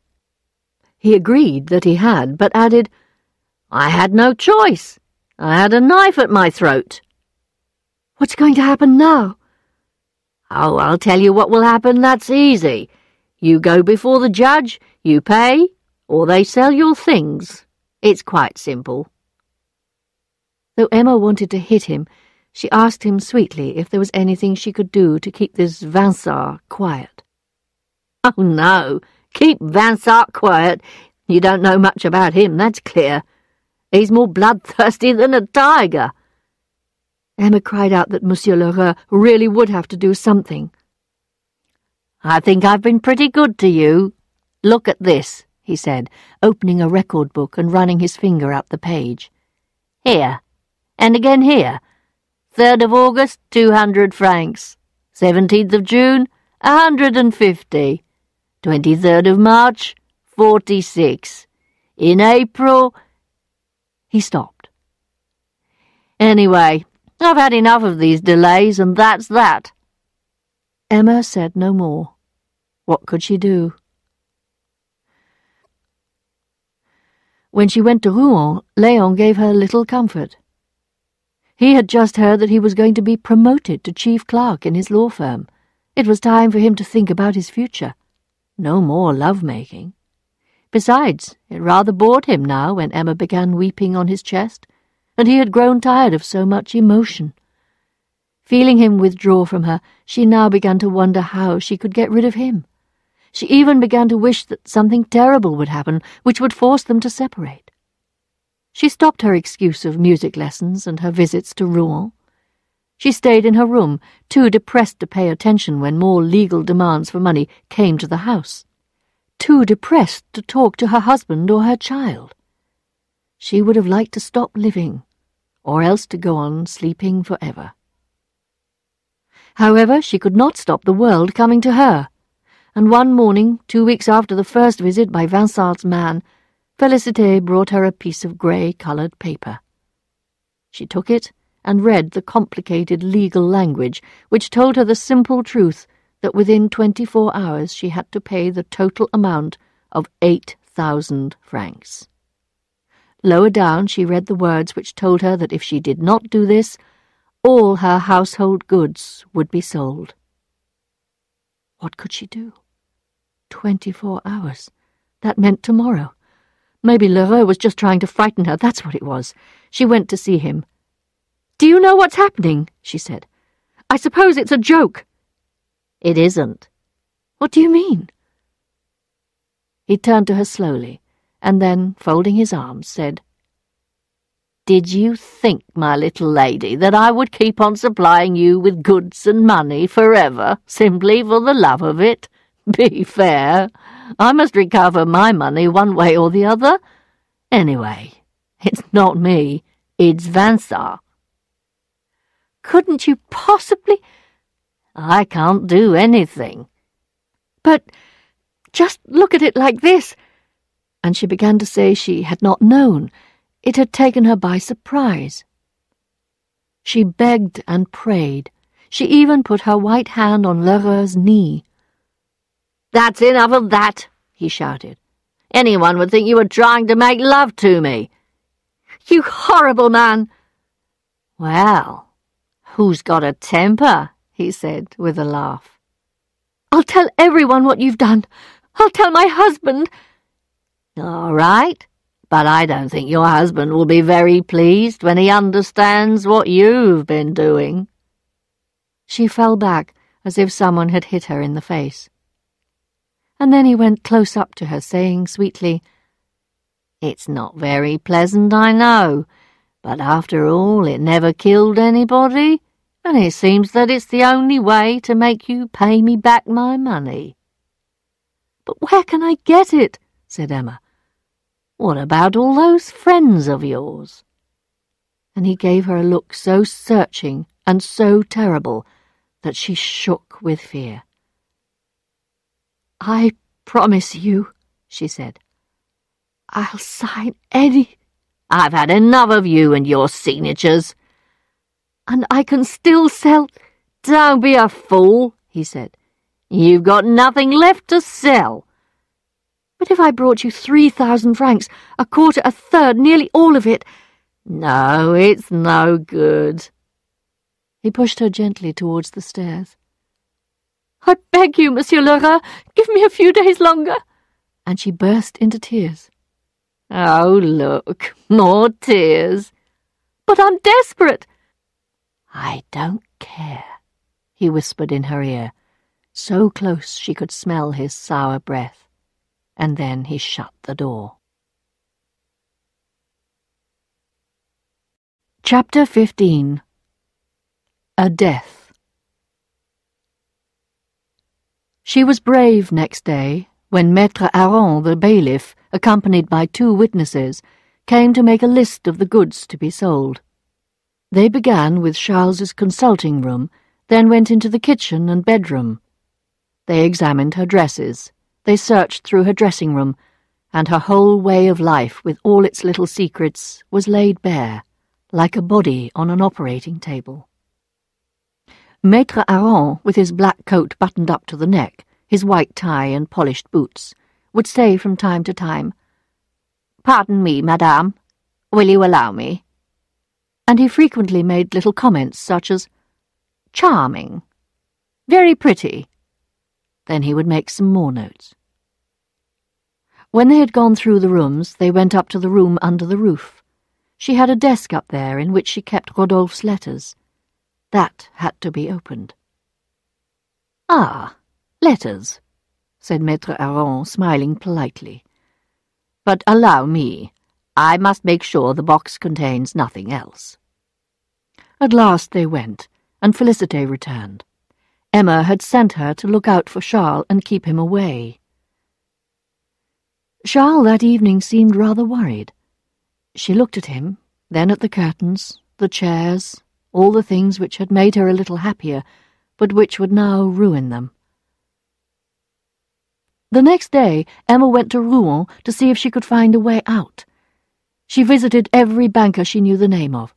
Some of them laughed in her face when they heard her story. All of them refused. At 2 o'clock she ran to Léon's office. She knocked at the door, but no one came. At last Léon himself appeared. "I've something I must say to you," she said. She was very pale.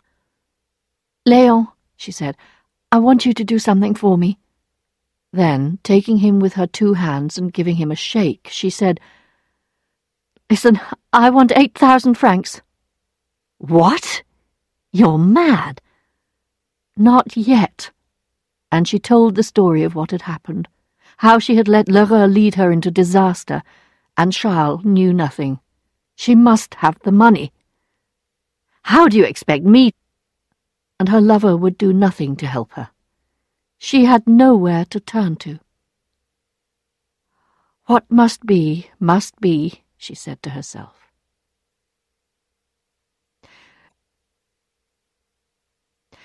She was woken at 9 the next morning by voices in the square. There was a crowd of people outside, all trying to read a big piece of paper stuck to the wall of her house. "Madame, madame!" cried Félicité, rushing in. "It's a terrible shame!" And the poor girl held out a yellow paper which she had just torn off the front door. Emma read that all her furniture was to be sold. They looked at each other in silence. Servant and mistress had no secrets from one another. "If I were you, madame," sighed Félicité at last, "I would go and see Monsieur Guillaumin." "You would?" "Yes, you go. That's the right thing to do." She dressed, and, in order not to be seen, there were always a lot of people in the square, she took the path by the river. "Monsieur," she said after she was let into the lawyer's dining room, "I want to ask you—" And she told him her situation. Maître Guillaumin knew all about it. In fact, he was a secret friend of L'Heureuse, and knew the story better than she did herself. As he listened, he smiled a strange smile. When she asked him for help with the money that was being demanded, he said how sad he was that she had never come to him before. Then he put out his hand and took hold of hers, and kissed it greedily, playing with her fingers and looking in her face with his colourless eyes. She felt his breath on her cheek, and could not bear it. She jumped to her feet. "Monsieur," she said, "I am waiting." "What for?" said the lawyer, suddenly going as white as a sheet. "This money." "But—" Then, giving in to a desire he could not resist, he said, "Very well, yes, you can have your money." And he dragged himself along on his knees towards her, shouting, "For God's sake, stay! I love you!" He took her by the waist. Madame Bovary fell back with a terrible expression on her face, crying, "I know I have fallen, monsieur, but I am not to be sold!" And she turned and ran from the house. Félicité was waiting for her on the doorstep. "Well?" she asked. "No," said Emma. And for the next quarter of an hour they went together through the names of all the people in Yonville who might perhaps help her. But every time Félicité mentioned a name, Emma answered, "Do you really think so? Oh, no, I'm sure they wouldn't." "And the doctor will be here in a minute or two." "Yes, I know that. Leave me alone." Rodolphe. She had to see Rodolphe. He would help her. But what should she say? How should she begin? Emma entered the park by the side gate and walked to the house. She climbed the stairs and went to his room. He was sitting in front of the fire, with his feet up on the fireplace, just lighting a pipe. "Hello? Is that you?" he said, getting up quickly. "Yes, it's me. Rodolphe, I want to ask your advice." "You haven't changed. You are as charming as ever." "Ah," she answered bitterly. "Sad charms. You said goodbye to them easily enough. Oh, Rodolphe," she sighed, "if you only knew, I loved you so." "You've been crying," he said. "Why is that?" Now she began to weep uncontrollably. "I am ruined, Rodolphe. I want you to lend me 3,000 francs. But... Hurrying over her words, she told him her story, to which he listened carefully. When she had finished, he looked sadly at her and replied, very calmly, "I haven't got it, dear lady." It was no lie. If he had had it, he would have given it to her. She stood for a few minutes looking at him. "You haven't got it? Haven't got it?" She repeated it several times, then she went out. The walls seemed to be shaking, and she felt that the ceiling would fall on her. When she was outside, she felt a little better, But all her memories, all her ideas seemed to fill her head and burst in a single flash. She felt she was going mad. Night was falling, and dark birds were flying into the trees. The sky seemed full of balls of fire, falling slowly to earth, turning and turning. What could she do? How could she face the world? She went running down the hill, through the marketplace, and into the pharmacist's shop. The door was open, and no one was there, though she could hear Justin, the assistant, talking to Monsieur Homais. She entered the passage where the laboratory door was. On the wall hung a key labelled Room 6. It turned in the lock, and she went straight over and reached up to the third shelf, knocking over a small bowl which had stood beside it. "Is anyone there? Who is that?" She could hear Justin walking down the corridor. She must be quicker. She read the labels, her eyes desperately searching for one particular bottle, a bottle which might give her a way out of this impossible situation. "Is there anyone there?" She took down a blue jar with a small, handwritten label on it, pulled off the lid, and pushed her hand inside. She took it out full of a white powder which she began to eat then and there. Justin ran into the room. "Stop!" cried the boy, terrified, throwing himself on her. "Be quiet, they'll come. They will blame your master for not locking his room." Then she left. They could do nothing to her now, and she felt a great peace in her heart. Charles had come back to the house just after Emma left it to find Rodolphe. He did not know what to do.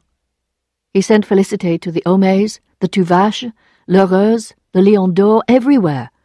Whenever anxiety for his wife lifted for a moment, he saw his own life ruined, his money gone, Bertha's future destroyed. How? Why? Not a word. He waited until 6 o'clock in the evening. Then, unable to stand it any longer, he went out along the road for a couple of kilometres, saw no one, waited, and then came back again. She had come home. What was the matter? Why? Tell me all about it. She sat down at her desk and wrote a letter, which she slowly closed, adding the date and the hour. Then she said, "You will read that tomorrow. Until then, I beg you, do not ask me a single question. No, not one." "But, oh, leave me!" And she lay down on her bed and seemed to fall asleep. She felt a bitter taste in her mouth, and it woke her up. She caught sight of Charles and shut her eyes again. She tried to keep awake, wondering whether she had any pain, but no, nothing yet. She could hear the clock, the sound of the fire. Charles was standing by the bed, and she heard the sound of his breathing. "Ah, it's nothing very much. Dying," she thought. "I shall just fall asleep, and it will all be over." She drank some water and turned her face to the wall. But there was still that horrible taste of ink in her mouth. "I'm thirsty. Oh, I'm so thirsty," she sighed. "What can it be?" said Charles, bringing her a glass of water. "It's nothing. Open the window. I can't breathe." And she began to vomit so suddenly that she hardly had time to take her handkerchief from under her pillow. He questioned her. She did not answer. She kept perfectly still, for fear the slightest movement would make her vomit again. And she began to feel an icy coldness rising from her feet to her heart. "Oh, it's beginning now," she whispered. "What did you say?" She kept moving her head gently from side to side, opening and shutting her jaws, as if she had something very heavy on her tongue. At 8 o'clock, the vomiting began again. Charles, examining the basin, noticed something white at the bottom. "That's extraordinary.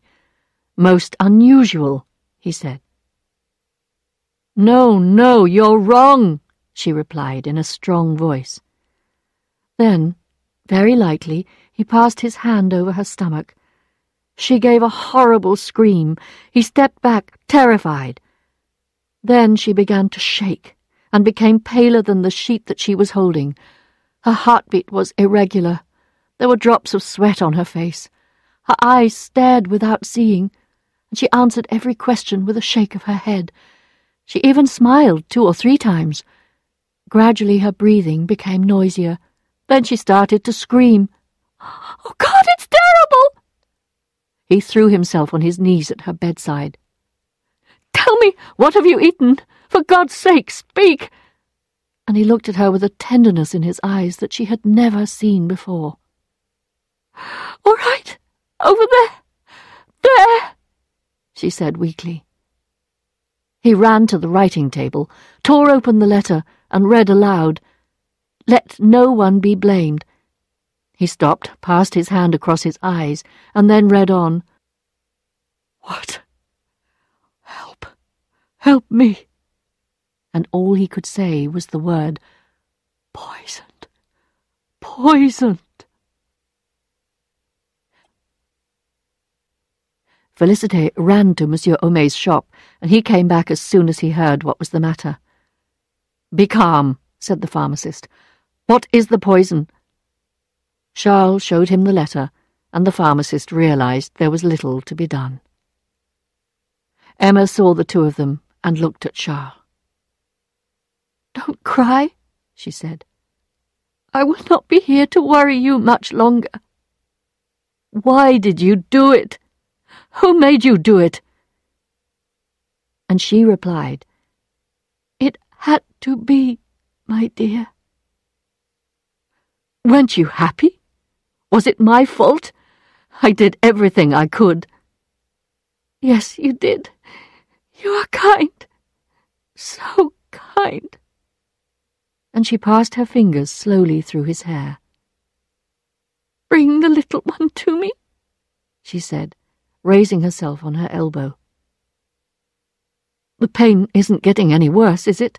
asked Charles. "No." The child came in her long nightdress. She looked thoughtful and not yet fully awake. She opened big, wondering eyes when she saw the room and the bright candles. "Oh, Mummy, how big your eyes are! How pale you are, and your face is all sweaty." Her mother was staring at her. "I'm frightened," cried the little one. Emma took her hand and tried to kiss it. She struggled to free herself. "That's enough! Take her away!" cried Charles. After that, Emma seemed a little better, but then she began to vomit blood. Her limbs became stiff, her body was covered with brown patches, and her heartbeat raced. Then she began to scream again. She cursed the poison. She begged it to hurry up and finish its work. She pushed away everything that Charles tried to make her drink. He was standing stiffly by the bed, his whole body shaking from head to foot. Félicité ran from one end of the room to the other. There was nothing to be done except to call the priest. When he came, Emma was lying with her chin sunk on her breast. Her eyes were staring, and her poor hands picked at the sheets. Pale as death, with eyes like burning coals, Charles, not crying now, was standing facing her at the foot of the bed, while the priest, resting on one knee, was whispering his prayers. Slowly she turned her head, and suddenly, as she saw the priest kneeling beside her, a look of joy came over her face. The priest rose from his knees to show her the cross, and she leant forward and pressed her lips to the body of the man God. It was as if she kissed the figure on the cross with more love than she had ever given any person during her life. She then fell back onto the bed, and they hurried to her side. Her life had ended. Chapter 16. Endings. Death always comes as a shock, however much it has been expected. So when at last Charles saw her lying there so still, he threw himself on her, weeping. "That's right," said the pharmacist. "Let nature have her way. You'll feel much better." Later, funeral arrangements had to be made. Charles thought carefully about these and wrote, "I want her to be buried in her wedding dress, with white shoes and white flowers, and her hair loose over her shoulders. She should be covered with a large piece of green silk. These are my wishes. Make sure that they are carried out." The gentleman was surprised at Charles's ideas, and Monsieur Homais spoke to him.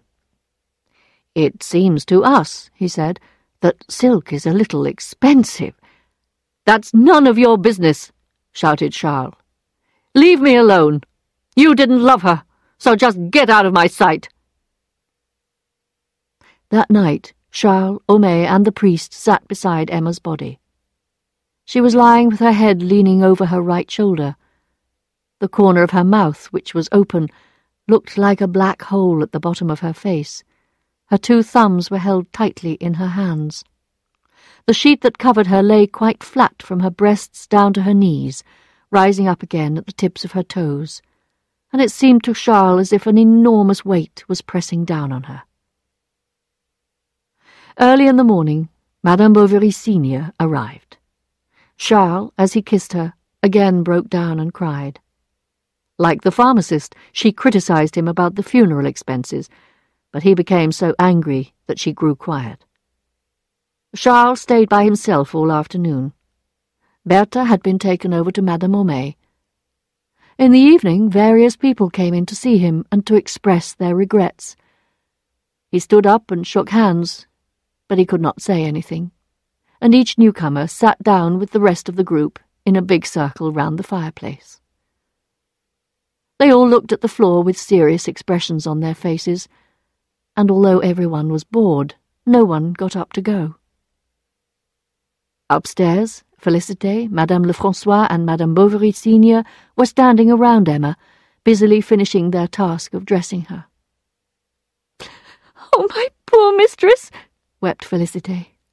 "My poor, poor mistress." "Just look at her," said the landlady of the Lion d'Or. "How pretty she looks even now." Then they all bent over to put the flowers on her hair. They had to lift her head a little, and as they did so, a stream of black liquid poured from her mouth. "Oh, my God! The dress! Take care!" cried Madame Lefrançois. Charles had to listen to the sound of hammers on wood as she was put into her last little home. 4 men carried her to the door. The house was thrown open, and all the people of Yonville crowded near.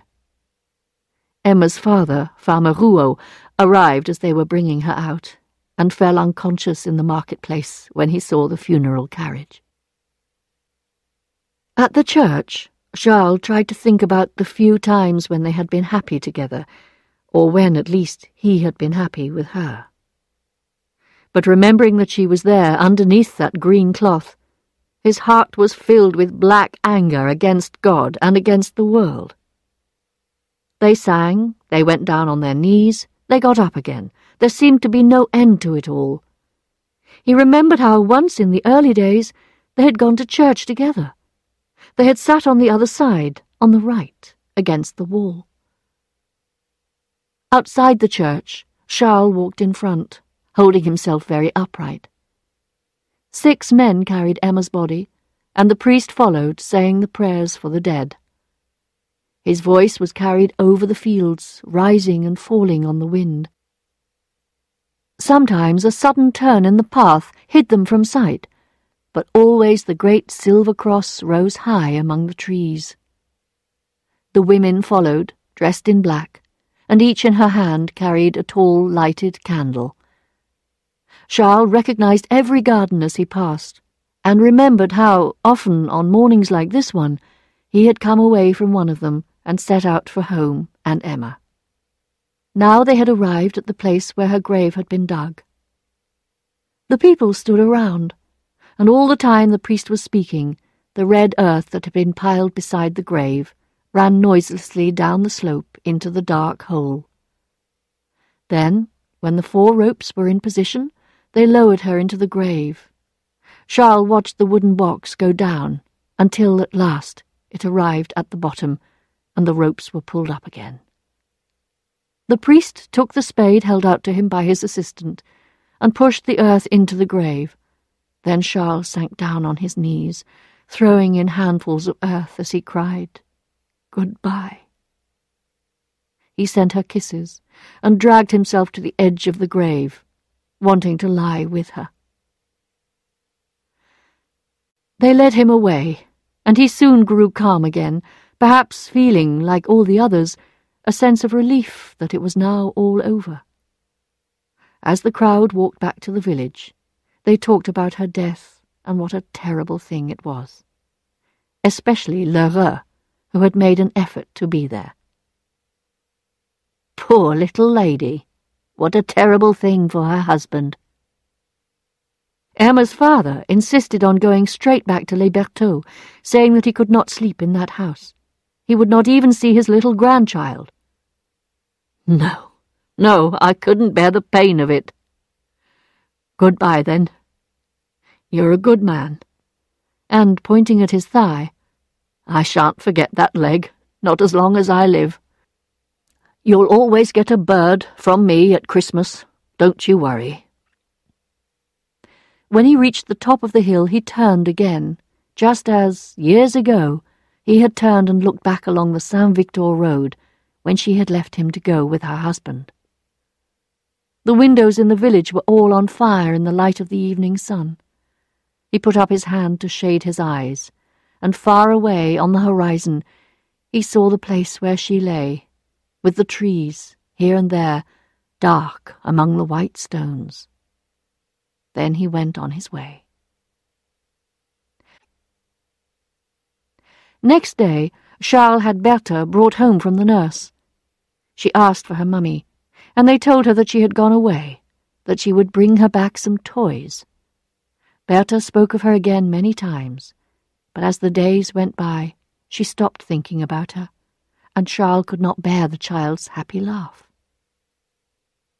Life continued around Charles, but it had lost its meaning. When Madame Dupuis wrote to him to tell him of the marriage of her son, Monsieur Léon Dupuis, a lawyer in Yvetot, to Mademoiselle Léocadie Leboeuf of Bondeville, Charles wrote, "How delighted my poor wife would have been," but he did not really care. Besides, before long his money troubles began again. Monsieur Lheureux's Vinsart returned once again with his demands. Now everyone tried to profit from Charles's loss. A music teacher in Rouen sent in a bill for 6 lessons, although Emma had never been to her once. A Madame Rollet demanded payment for delivering letters to Rouen. And day by day Charles had to sell the silver, piece by piece. Then he got rid of the best furniture. All the rooms were robbed of their contents, except for one. Her room, her bedroom, was left as it had always been.